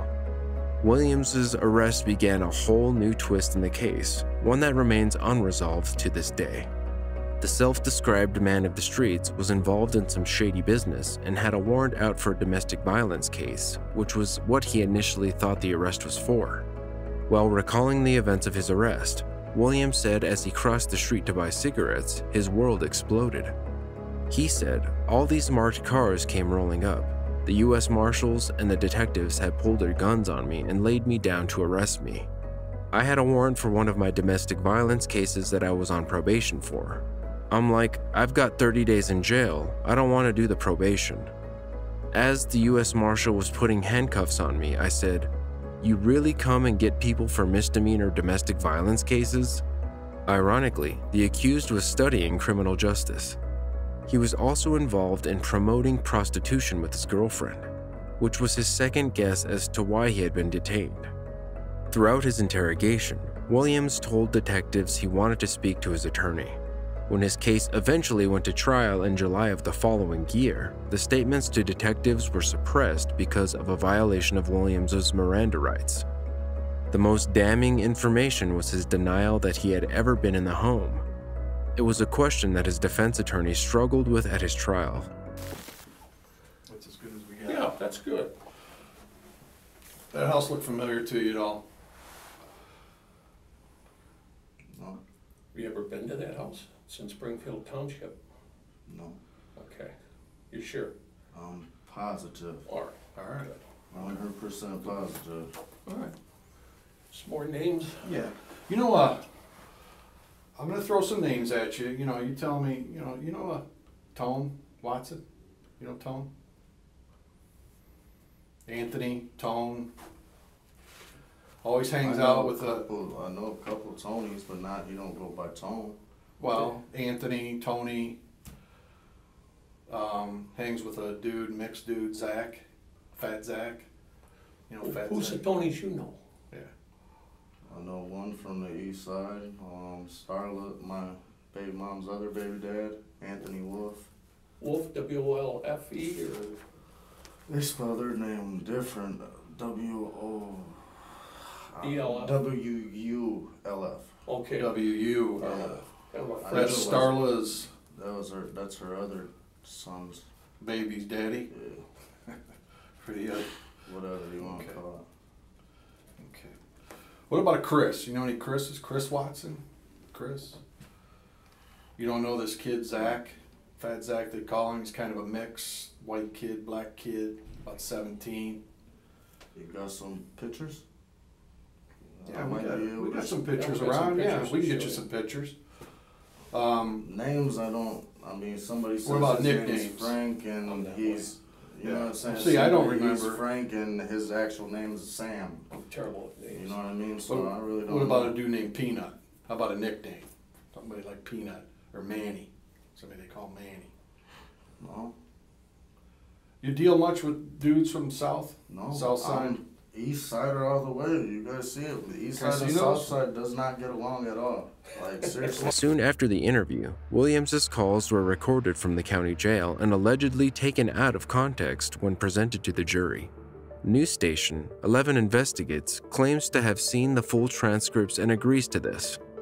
The conversations included snippets of Williams telling his co-accused brother, Stephen Pettaway, "That was supposed to be me and you, but you know little bro had to step in to take your spot, man." Stephen responds, "You know he didn't do it right like I would have did it right." To which Williams responds, "No, but he did it good enough to make something happen."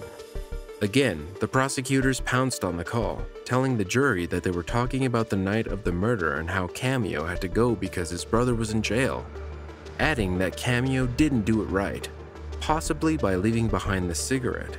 However, Williams maintained Stephen was instrumental in setting up the prostitution business, and that he was talking about a prostitution trip he took Cameo on to Pittsburgh because Stephen was in jail. Cameo Pettaway was tried in a separate courtroom from Williams. However, his case was dismissed by Judge James Bates, saying the prosecutors only presented the cigarette as evidence against Pettaway. He stated that anyone could have dropped the cigarette. The state did not have incriminating jailhouse calls or testimony from a snitch. In Williams's case, testimony from the jailhouse snitch, Eric Yingling, likely was the deciding factor. Yingling was in the county jail in December 2011 for failing to pay child support. He told the jury that he befriended Williams and that during a late-night conversation, Williams said he was tormented by the sound of the crinkling bag as Lisa Straub tried to breathe. He named Williams, Pettaway, and another Eastside man, Eric Taylor, as the killers. Although there were several problems with Yingling's testimony, including the inclusion of Taylor, who was never considered a strong suspect by police and was not charged, his words were instrumental in the conviction. In addition, all the details that Yingling shared were publicly known when he talked to the police. He freely admitted that he was looking for a deal and that his wife looked up many of the details. Yingling was paid thousands of dollars. In May 2021, WTOL 11 lead investigator Brian Duggar interviewed Sam Williams. I was in the county jail. Didn't know who he was. I was very skeptical about him, first and foremost. I have overheard another guy that was incarcerated that was a little bit older, pretty much kind of knew that he was somebody that had told previous in the past, and kind of said, you know, hey, that guy snitches. So instantly my red flags had came up and I just stayed away. He did try to engage in conversation with me. So for me to say that he didn't would be me lying. He did. However, I did not have not one single conversation with him about anything. And when I say anything, I mean anything. Not the case, not my life, not who I was, what I was arrested for, nothing at all. So all the things that he talked about at trial, that was all known? I guess it was in newspapers, it was known information? Yes. To my knowledge, everything that he had brought up at trial had been either published in the newspaper or it was placed on search warrants and people could obtain that from public information. Even the Iraqi dinar information? Absolutely. They was talking about the Iraqi currency on a website called Mock Form. What's the website called, Sam? It's called Mock. I have it right here. I have the actual article. I had somebody print it off and send it to me. Mock Forum? Yes. Yeah, I think I've seen that. So they were talking about that. So it's possible that he could have seen it there or somebody told him that information. Well, he admitted in my trial that his wife had researched my case. The biggest question in the case is how Sam Williams allegedly got from the Bottom Line bar on Star Avenue to the Straub household 30 minutes away. Based on a conversation between Tiffany Williams and Johnny Clark, police believe that Clark and Straub were attacked at 10:41 p.m. A call between Williams and the woman he was having an affair with, Destiny Madrid, at 10:27 p.m., pinged off a cell phone tower near the Bottom Line bar. At that stage, Williams said he was calling Madrid to see when she would get to the bar. In an October 11, 2011 interview with detectives, Madrid repeatedly tells police that she was with Sam that night and they later went to the Bedford Inn. During the interview, retired Toledo detective Tom Ross, who was working for the prosecutor's office, shushes her. I tell you that you're not on the video with the Bottom Line on that night. What do you mean? The Bottom Line has video. Right. You or Sam are not on that video that night. Detectives did not. Williams says that texts and Facebook posts would prove his story. News station 11 Investigates had reportedly tried multiple times to have Facebook provide the post but has not been successful. The police have not returned 2 phones of Williams's, though his family has made multiple attempts to get them back. Police did receive a court order to obtain his text messages, but there has been no explanation why they were not used in the trial.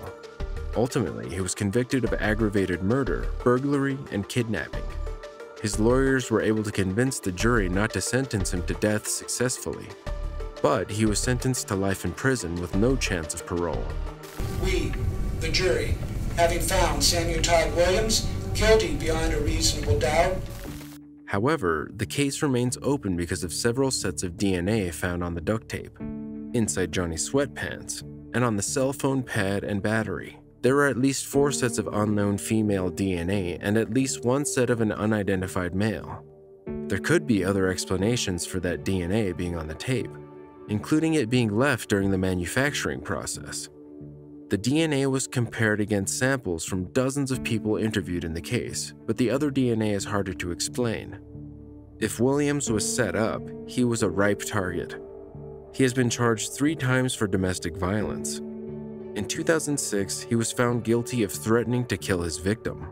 In 2007, he was involved in a fight and charged with felonious assault after punching a man. In 2010, he was found guilty of pushing his ex-wife to the ground and biting her wrist.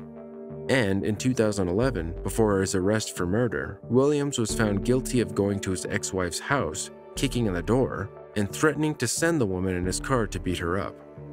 Another person of interest was Alex Cusino, who had fought with Clark about money in the past.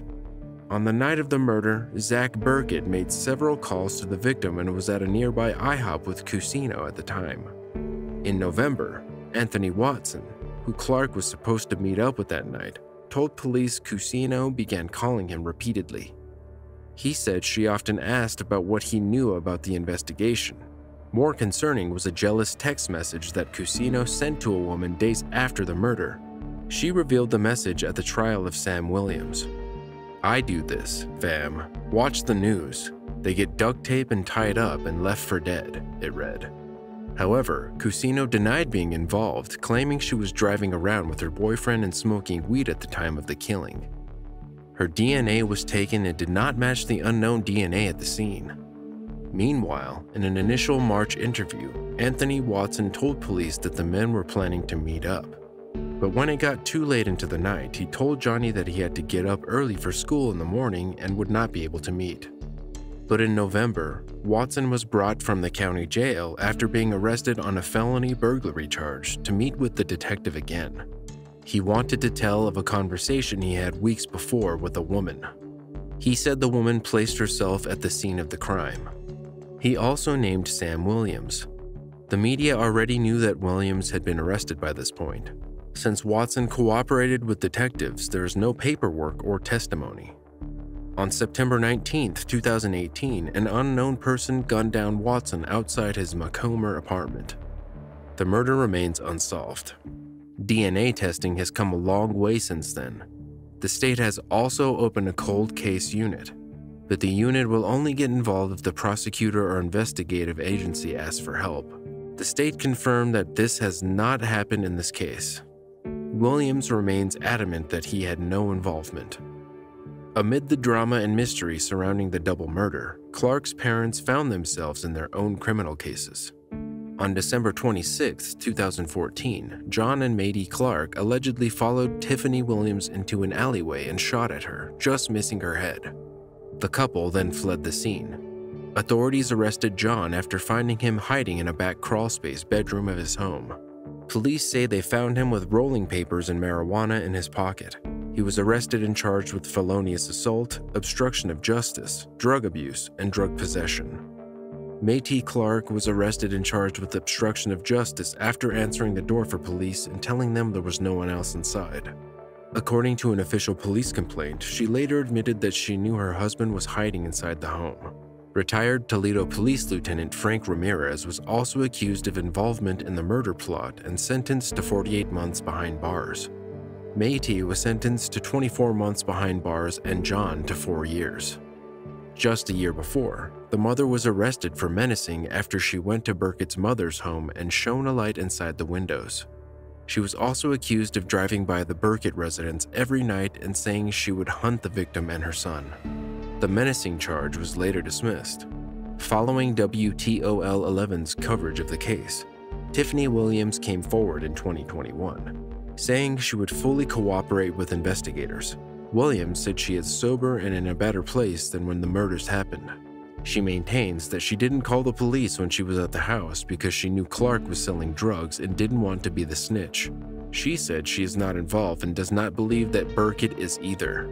But she does have a suspect in mind and is willing to talk to the police about that person, even agreeing to testify if needed. After 11 years, the case remains largely unsolved. Large parts of the background from this call were collected from WTOL's investigation, which was very helpful when making this video.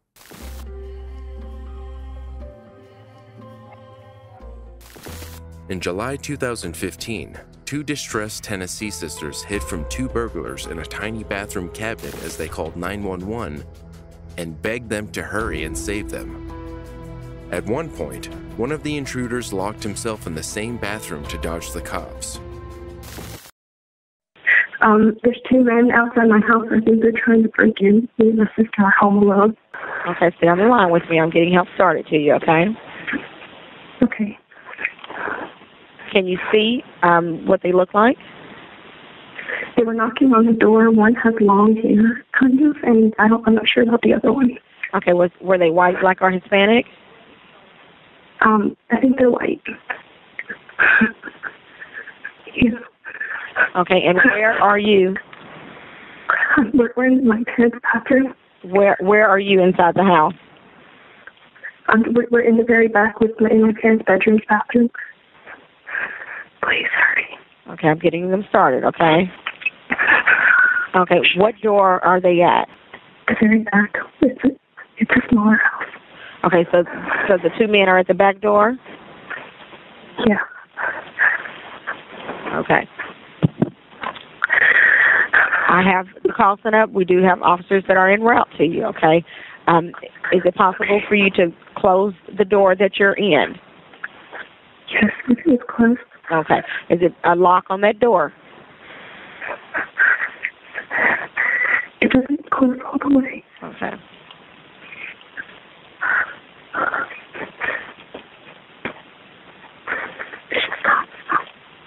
Okay, how old are you and your sister? I'm 16 and she's 13. Please hurry. Okay. I have help on the way, okay? If you can hear anything, let me know, okay? If it sounds like they got in, let me know. I want you to be quiet, okay? If they do get in, don't make any noise, okay? I want you to be quiet. Don't hang up the phone, okay? Just leave the phone where I can hear, okay? And at any point, if it sounds like they made entry into the house, let me know, okay? Okay. You can hear a car? They have a car. What color is the car? I'm not sure. It's small. Okay, is the car in your driveway? They're in the house.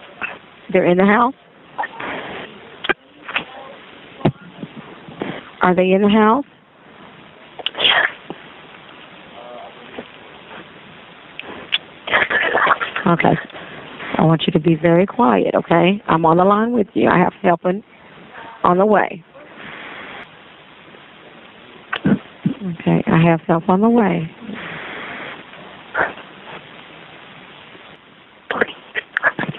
They're on the way. They are coming to you.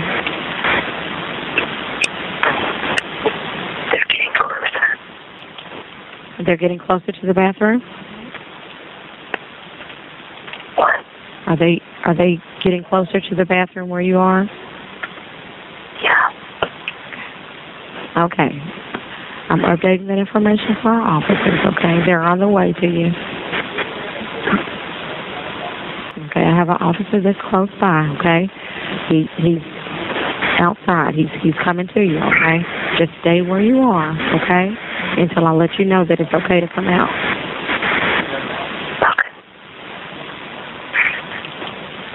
Okay, I want you to stay put, okay? I don't want you to come out yet, okay? Stay put. Okay, stay put. I don't want you to come out, okay? Stay put. Okay. He tried to lock himself in. He's trying to lock himself in? Okay, I still want you to be very quiet.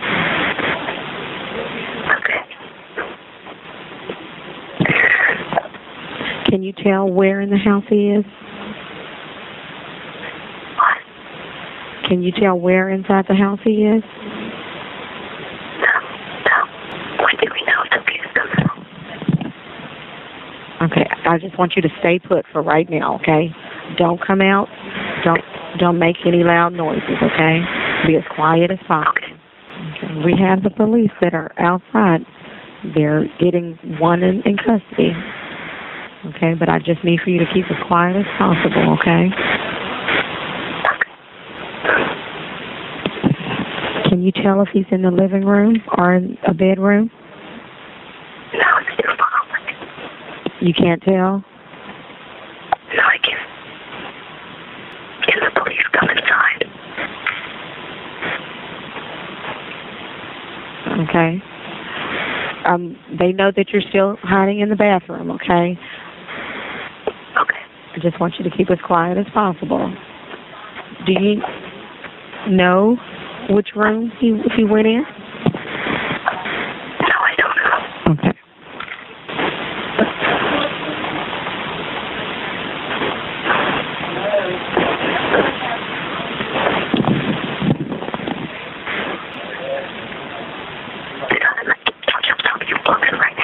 Where is he? I heard hands up freeze.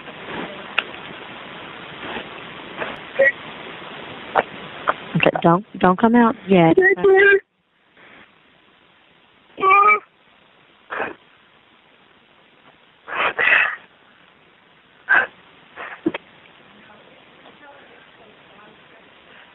Okay. I have officers who are clearing your house, okay? I want you to still remain quiet until they come in there with you, okay? Don't be afraid. Okay. We're here. We're back here. Back here.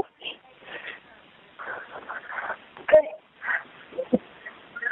Yes, there's back there.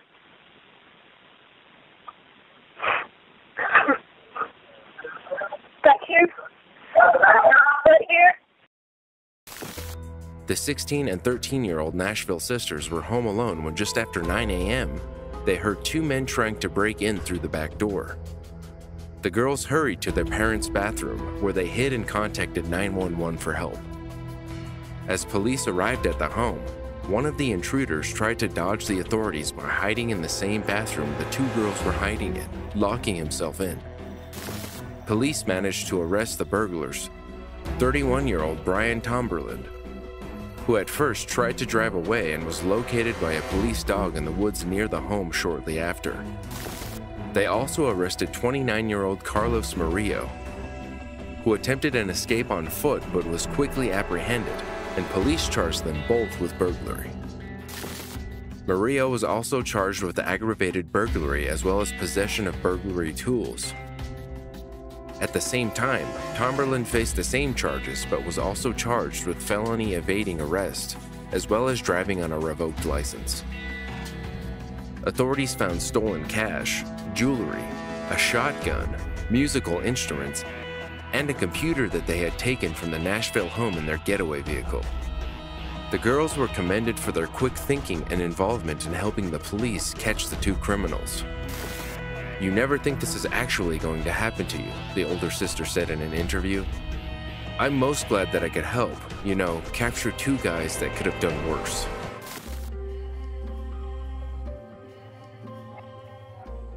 In April 2014, Ronald Karras called 911 after being hit with a brick stuffed in a trunk of a vehicle and kidnapped. 911. Yes, hi. I'm in the back of a trunk.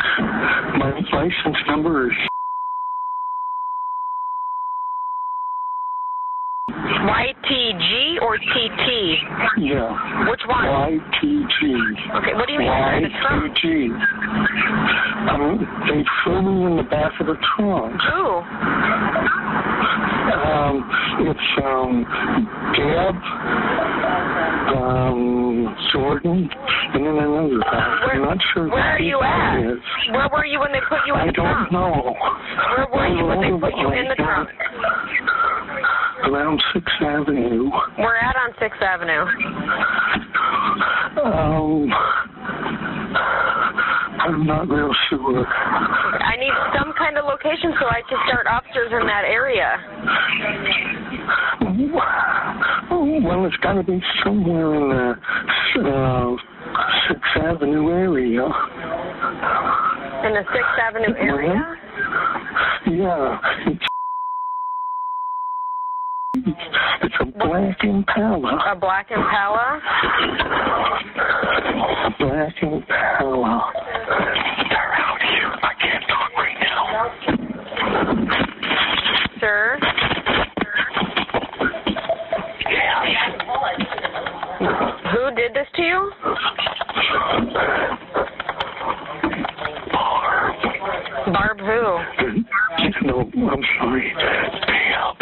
Deb Jordan. Deb Jordan? Yes. Okay. We're stopped right now. Can you? Is there a lever? Listen. In most trunks, newer cars, there's a lever you can pull. There is. Okay, can you pull that lever? But they're in the car. Is the car stopped? Yes. I would pull that lever and take off running.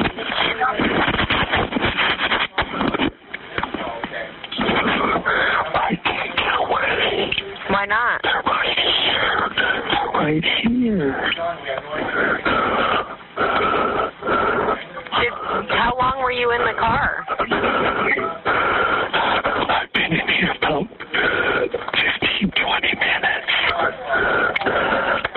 Can you GPS me? I did. I have officers started for the area. Okay. But I don't know. I can't say for sure that's where you're at. It's a black Impala. What? A black Impala. I got that. Is your name Ronald? Yes. Okay. Who's Deb Jordan to you? Who is she to you? What? Who is Deb to you? Just a friend. What? Just a friend. A friend? Well, not really a friend. I can't hear you.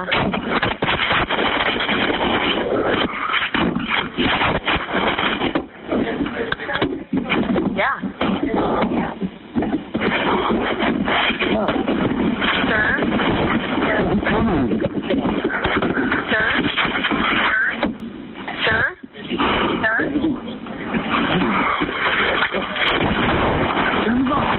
Come on.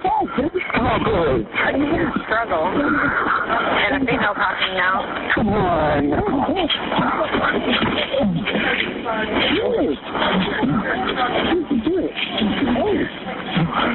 Come on. Stop it. Come on. I'm trying to tell nothing. Will you stop that? Don't. I'm not going to tell anything. Hello? No, come on, just let me go. I ain't going to tell nothing. I'm not. I don't even know your what to do.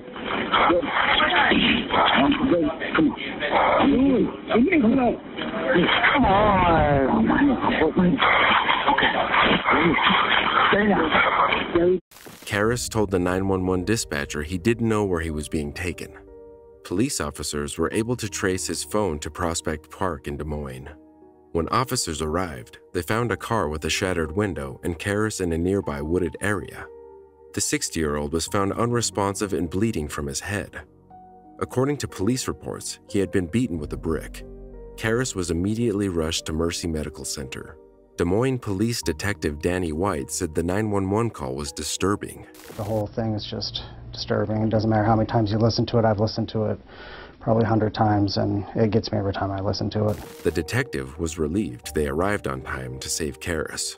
I think had we not gotten there when we did, then he definitely would have probably perished in the woods. Deborah Oliver and co-conspirator John Deering were arrested and charged with first-degree kidnapping. The pair kidnapped Karras because they believed he had money on his person. Oliver was sentenced after a jury convicted her of first-degree kidnapping, attempted murder, and willful injury in October. Following a bench trial, the district court found Deering guilty of kidnapping in the first degree, attempt to commit murder, and willful injury. Karras suffered severe brain damage. The victim's stepdaughter, Jackie Martin, testified that he needed 24-hour care. For a while, he had a hard time recognizing family members. Martin looked directly at Oliver during her sentencing, telling her that the beating left Karras unable to attend his step-grandson's football games or have conversations. Sadly, Ronald Karras died a year later from the complications of the brutal attack.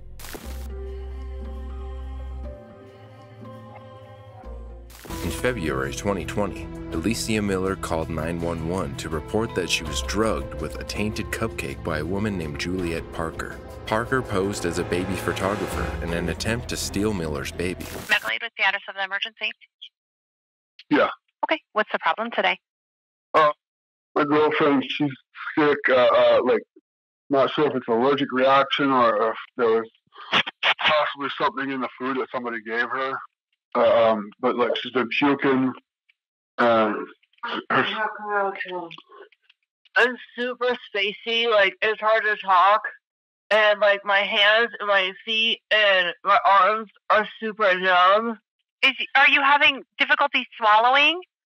I feel like my breathing is jacked up too. Okay. Do you feel like your throat is swelling? I don't know. My face is numb, up to my cheekbones. And I've puked 5 times now. And I don't know if it's an allergic reaction or if they drugged me with something. 'Cause I was fine. And then I ate a cupcake. I ate one. I was fine. I ate another one. And then my face started instantly going numb. Okay. And then they kept asking if I was getting tired or not. Where was this at? Something at my house. Something's wrong with me. You think someone might have drugged you? Yeah, I don't know. When did this happen? Me or, at 7 when I ate the cupcakes. Who are the people that might have drugged you? Where are they? They're gone now. They were my kids' photographer. Okay. They gave you the cupcake? Yeah. Okay. I'm telling you, something's wrong with me. Like, Okay. I don't feel good. Yeah, we're gonna get somebody out there, okay? When did you have the cupcake? So it was about that same time frame. So she gave me a glass, and it ended up being wine, and I had a sip of that when I found out it was wine. And then she gave me the cupcakes. I ate one. It tastes fine. And then the second one, I instantly started feeling.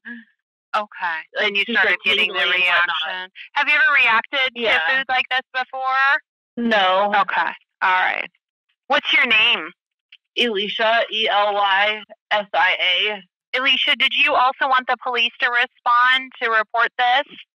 Not at the moment. I just need to figure out what's wrong with me. Okay. Because after they left, like, I couldn't find my house keys or my car keys. Okay. So they were missing. Are you sure you don't want the police to also contact you? I guess they can. Yeah, that's PD, fine. are you still on the line? Now, let me get you transferred back over to the police, okay, Alicia? Only because of the suspicious nature, okay? So just a second here. Thank you. Yeah, you bet. Alicia, go ahead and talk to my partner, okay? Okay. Hey there, Alicia. This is the police dispatch. Okay, sounds like they got another plate started for you. The person that you think drugged you, are they still there with you? No. No, they're not. Okay. Okay, and who do you think it is that drugged you? They were my photographer for my kids. Okay, and how long ago were they with you? They were here about 7, and then they stayed for like a couple hours, and then they left. And when they left, I couldn't find my car keys or my house keys, and then she ended up saying that she had them with her for some reason. She said she took them by accident and didn't know she had them, and then she had someone put them back on my front door, but wouldn't tell me who the person was, just a friend of hers. Okay. Yeah, it's weird. Like, I don't know what's wrong with me. I was fine, and at 4 when I got home, Did the person ever actually return your keys?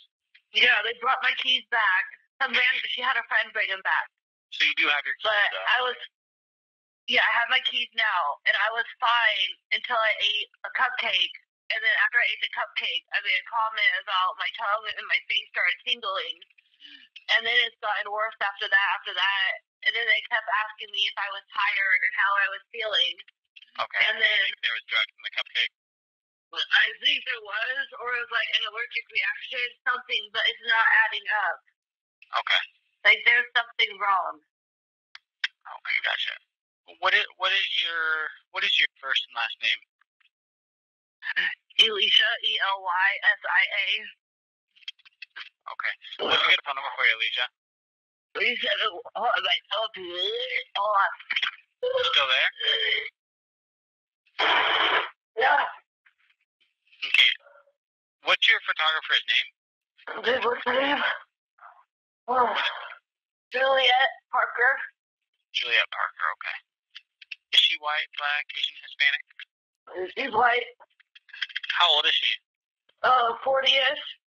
40s, okay. What's your date of birth? Okay. I'll go and let you go. Okay, I know you're having a hard time giving me info.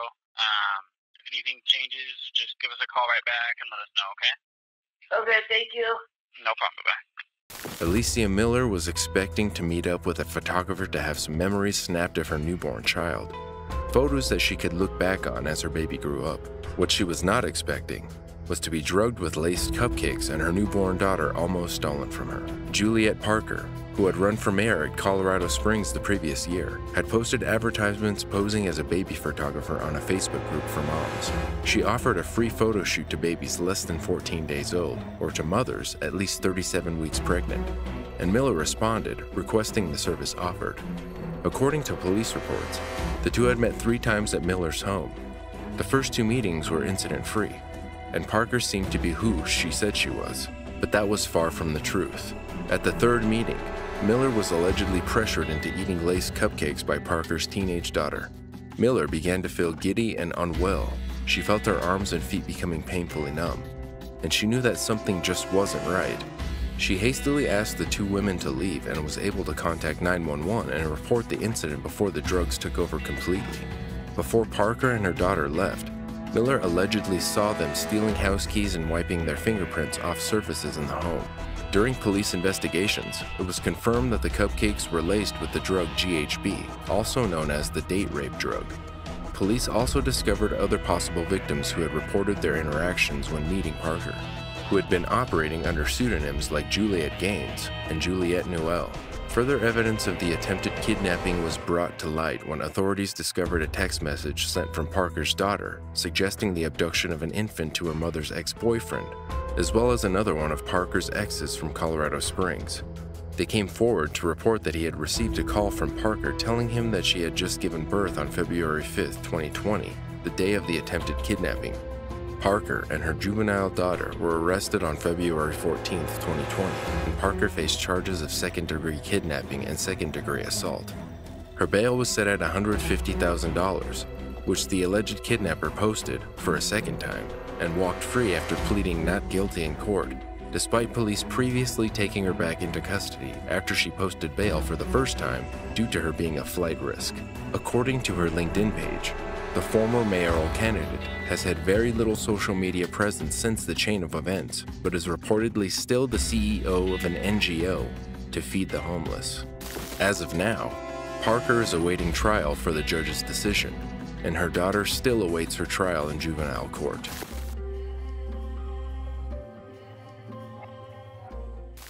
In February 2020, a mother begged a 911 dispatcher to send help when her two daughters were attacked by one of the children's fathers with a machete at their Florida home. 47-year-old Dennis Reed also assaulted the caller, but she escaped unharmed.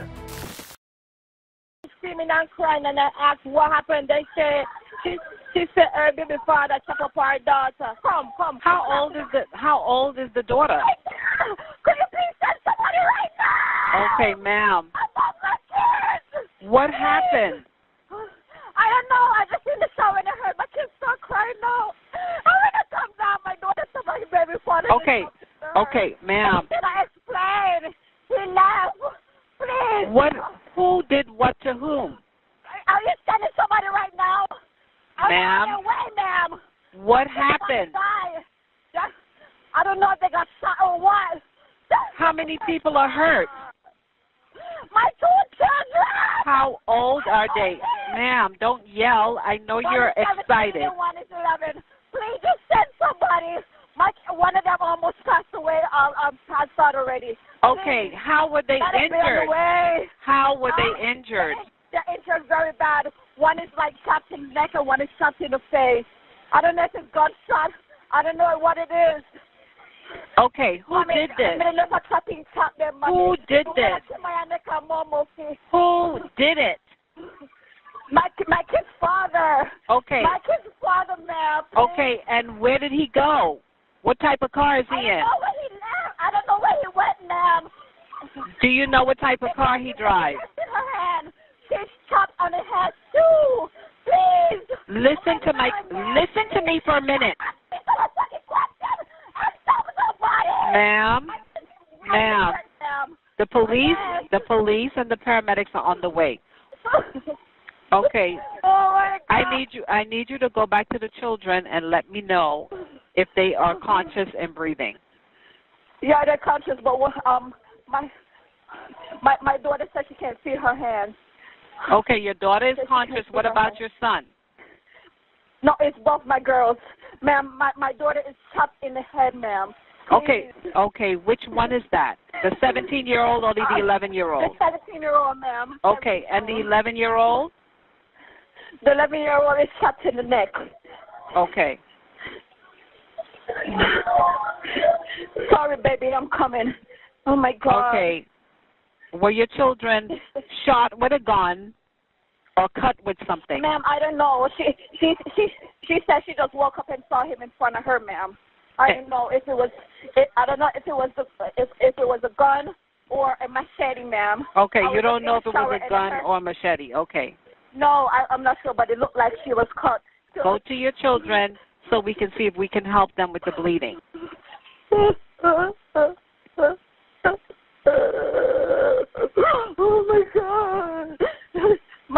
it was a machete because he pulled the machete after her. Okay, so he tried to also attack your mom? She's in a, yeah, he tried to attack my mom too. Okay. You okay, baby? Stay with me, please. Stay with me. Stay with mommy. You hear me? Stay with mommy. Reed had reportedly been making several attempts to reconcile and mend his relationship with his ex-wife prior to the day of the attack. According to the police, Reed had arrived early that morning to look after the girls while his ex-wife prepared to fly to Jamaica. Allegedly, Reed had discovered that his ex-wife had remarried a man living in Jamaica, and it is speculated that this is what triggered his attack. The police report says that when Reed arrived at the home early that Friday morning, his ex-wife had been in the shower. Reed then supposedly picked up the machete and attacked his 10-year-old daughter and 17-year-old stepdaughter. Their mother heard the screams and ran downstairs, where he allegedly threatened her before running and tossing the machete into the yard next door and fleeing the scene. Her 7-year-old witnessed the attack but was also unharmed. It is unknown whether he brought the machete with him or if he found it at the home. Dennis Anthony Reed faces 2 counts of aggravated child abuse and 2 counts of attempted murder for the attack. In his first court appearance, he was held without bond in Broward County Jail and ordered to make no contact with the children. Both girls were sent to Broward Health Medical Center for recovery and were brought there in serious condition. There haven't been any further updates as to their condition.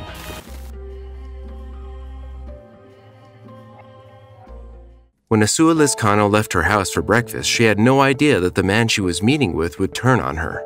In January 2015, the brave woman called 911 when she was being kidnapped. Lizcano pretended the call was to a friend. Is there somebody there that doesn't allow you to talk or what? Mm-hmm. Yes.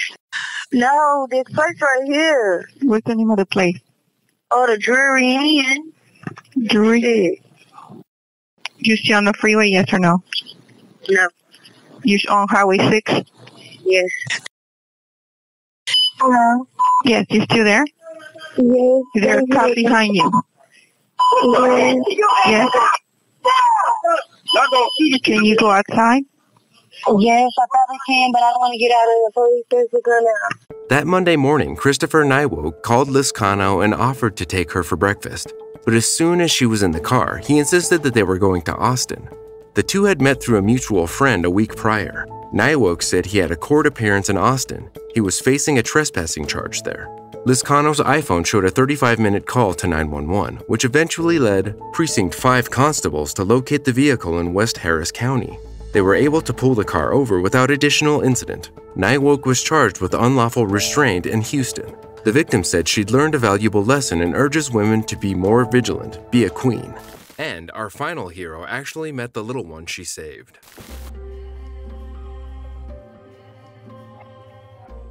Erin Fennell quickly dialed 911 when her 3-week-old son, Parker, suddenly stopped breathing. Fennell was connected to MedStar emergency medical dispatcher Valerie Carson, who helped save baby Parker. Our ambulance, what's the address of the emergency, please?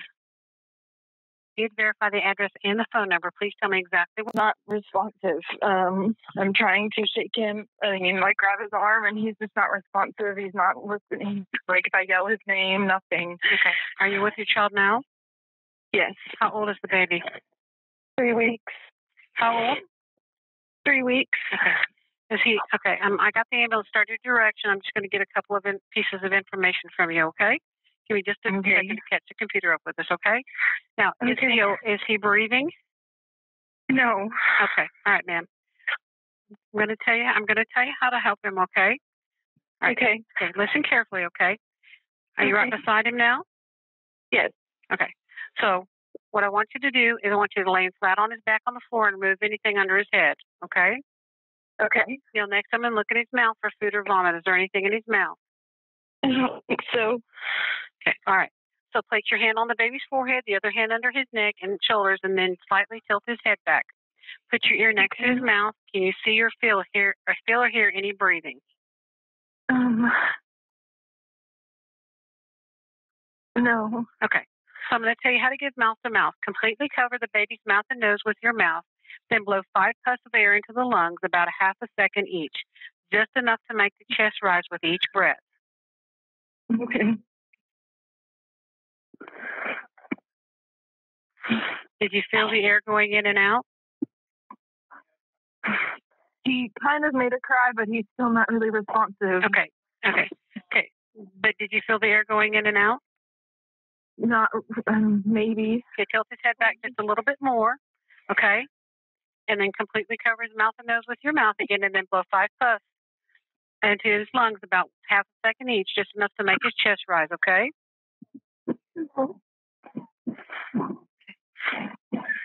Did you feel the air going in and out?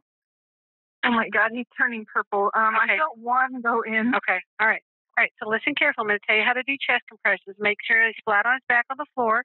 Place 2 fingers on his breastbone in the center of his chest, right between the nipples, okay? Do you understand so far? Yes. We're going to push down 1 inch with only your 2 fingers touching the chest. Pump his chest rapidly 5 times, at least twice per second. Let the chest come all the way up between pumps. Do it now and tell me when you're done, okay? Ready? Okay. We're going to go at this rate. 1, 2, 3, 4. 1, 2, 3. Stop, okay? Okay. Now, checking the baby's mouth. Okay, so what we're going to do now is put your hand under his neck and shoulders again and slightly tilt his head back again and put your mouth over his mouth. You're going to give him 1 puff of air, then pump the chest 5 more times. Make sure your fingers are on the breastbone in the center of the chest, right between the nipples, okay? Do you understand? Yeah, 5 more breaths and then 5 more. No, 1 pump, 5 pumps. 1 breath, 5 pumps. So now we're going to give him 1 puff and then 5 pumps. 1 puff and then 5 pumps. Okay. Keep doing it until they can. He's breathing a little bit now. He's making noise. Okay, so then let's stop for a second. Let's time his breathing to see if it's effective. Okay. I want you to say now every single time he takes a breath in, starting immediately. Now. Next one. Now. Next one. Now. 1 more. Now. Okay, good. He's breathing at an effective rate, okay? We're going to stay right there. Stop. We're going to stay right there with him, okay? Okay. And we're going to stay right there with him. Make sure his head is slightly tilted back. Check his breathing often. Be sure to keep him warm, okay? If the baby vomits, turn him on his side and clean out his nose and mouth. I'm going to stay on the line till help arrives. Tell me when the paramedics are right with him or with the baby or if anything changes, okay? If the breathing slows down or anything else. Okay. Okay. Just keep him right there. You can keep him on his side, okay? If his breathing slows down, you need to let me know, okay? Okay. Just make sure you keep his head slightly tilted slightly back and don't stop until they're with him. Don't leave him alone till they're right there with him. Now, is your door unlocked? Yes, it is. Okay, great. Just let me know when they get inside with him. They're coming as quickly as possible to help him, okay? Okay. Was he premature or anything? No, he was actually past due, but he does have a cleft lip and palate. He's a cleft palate? Yes. Okay.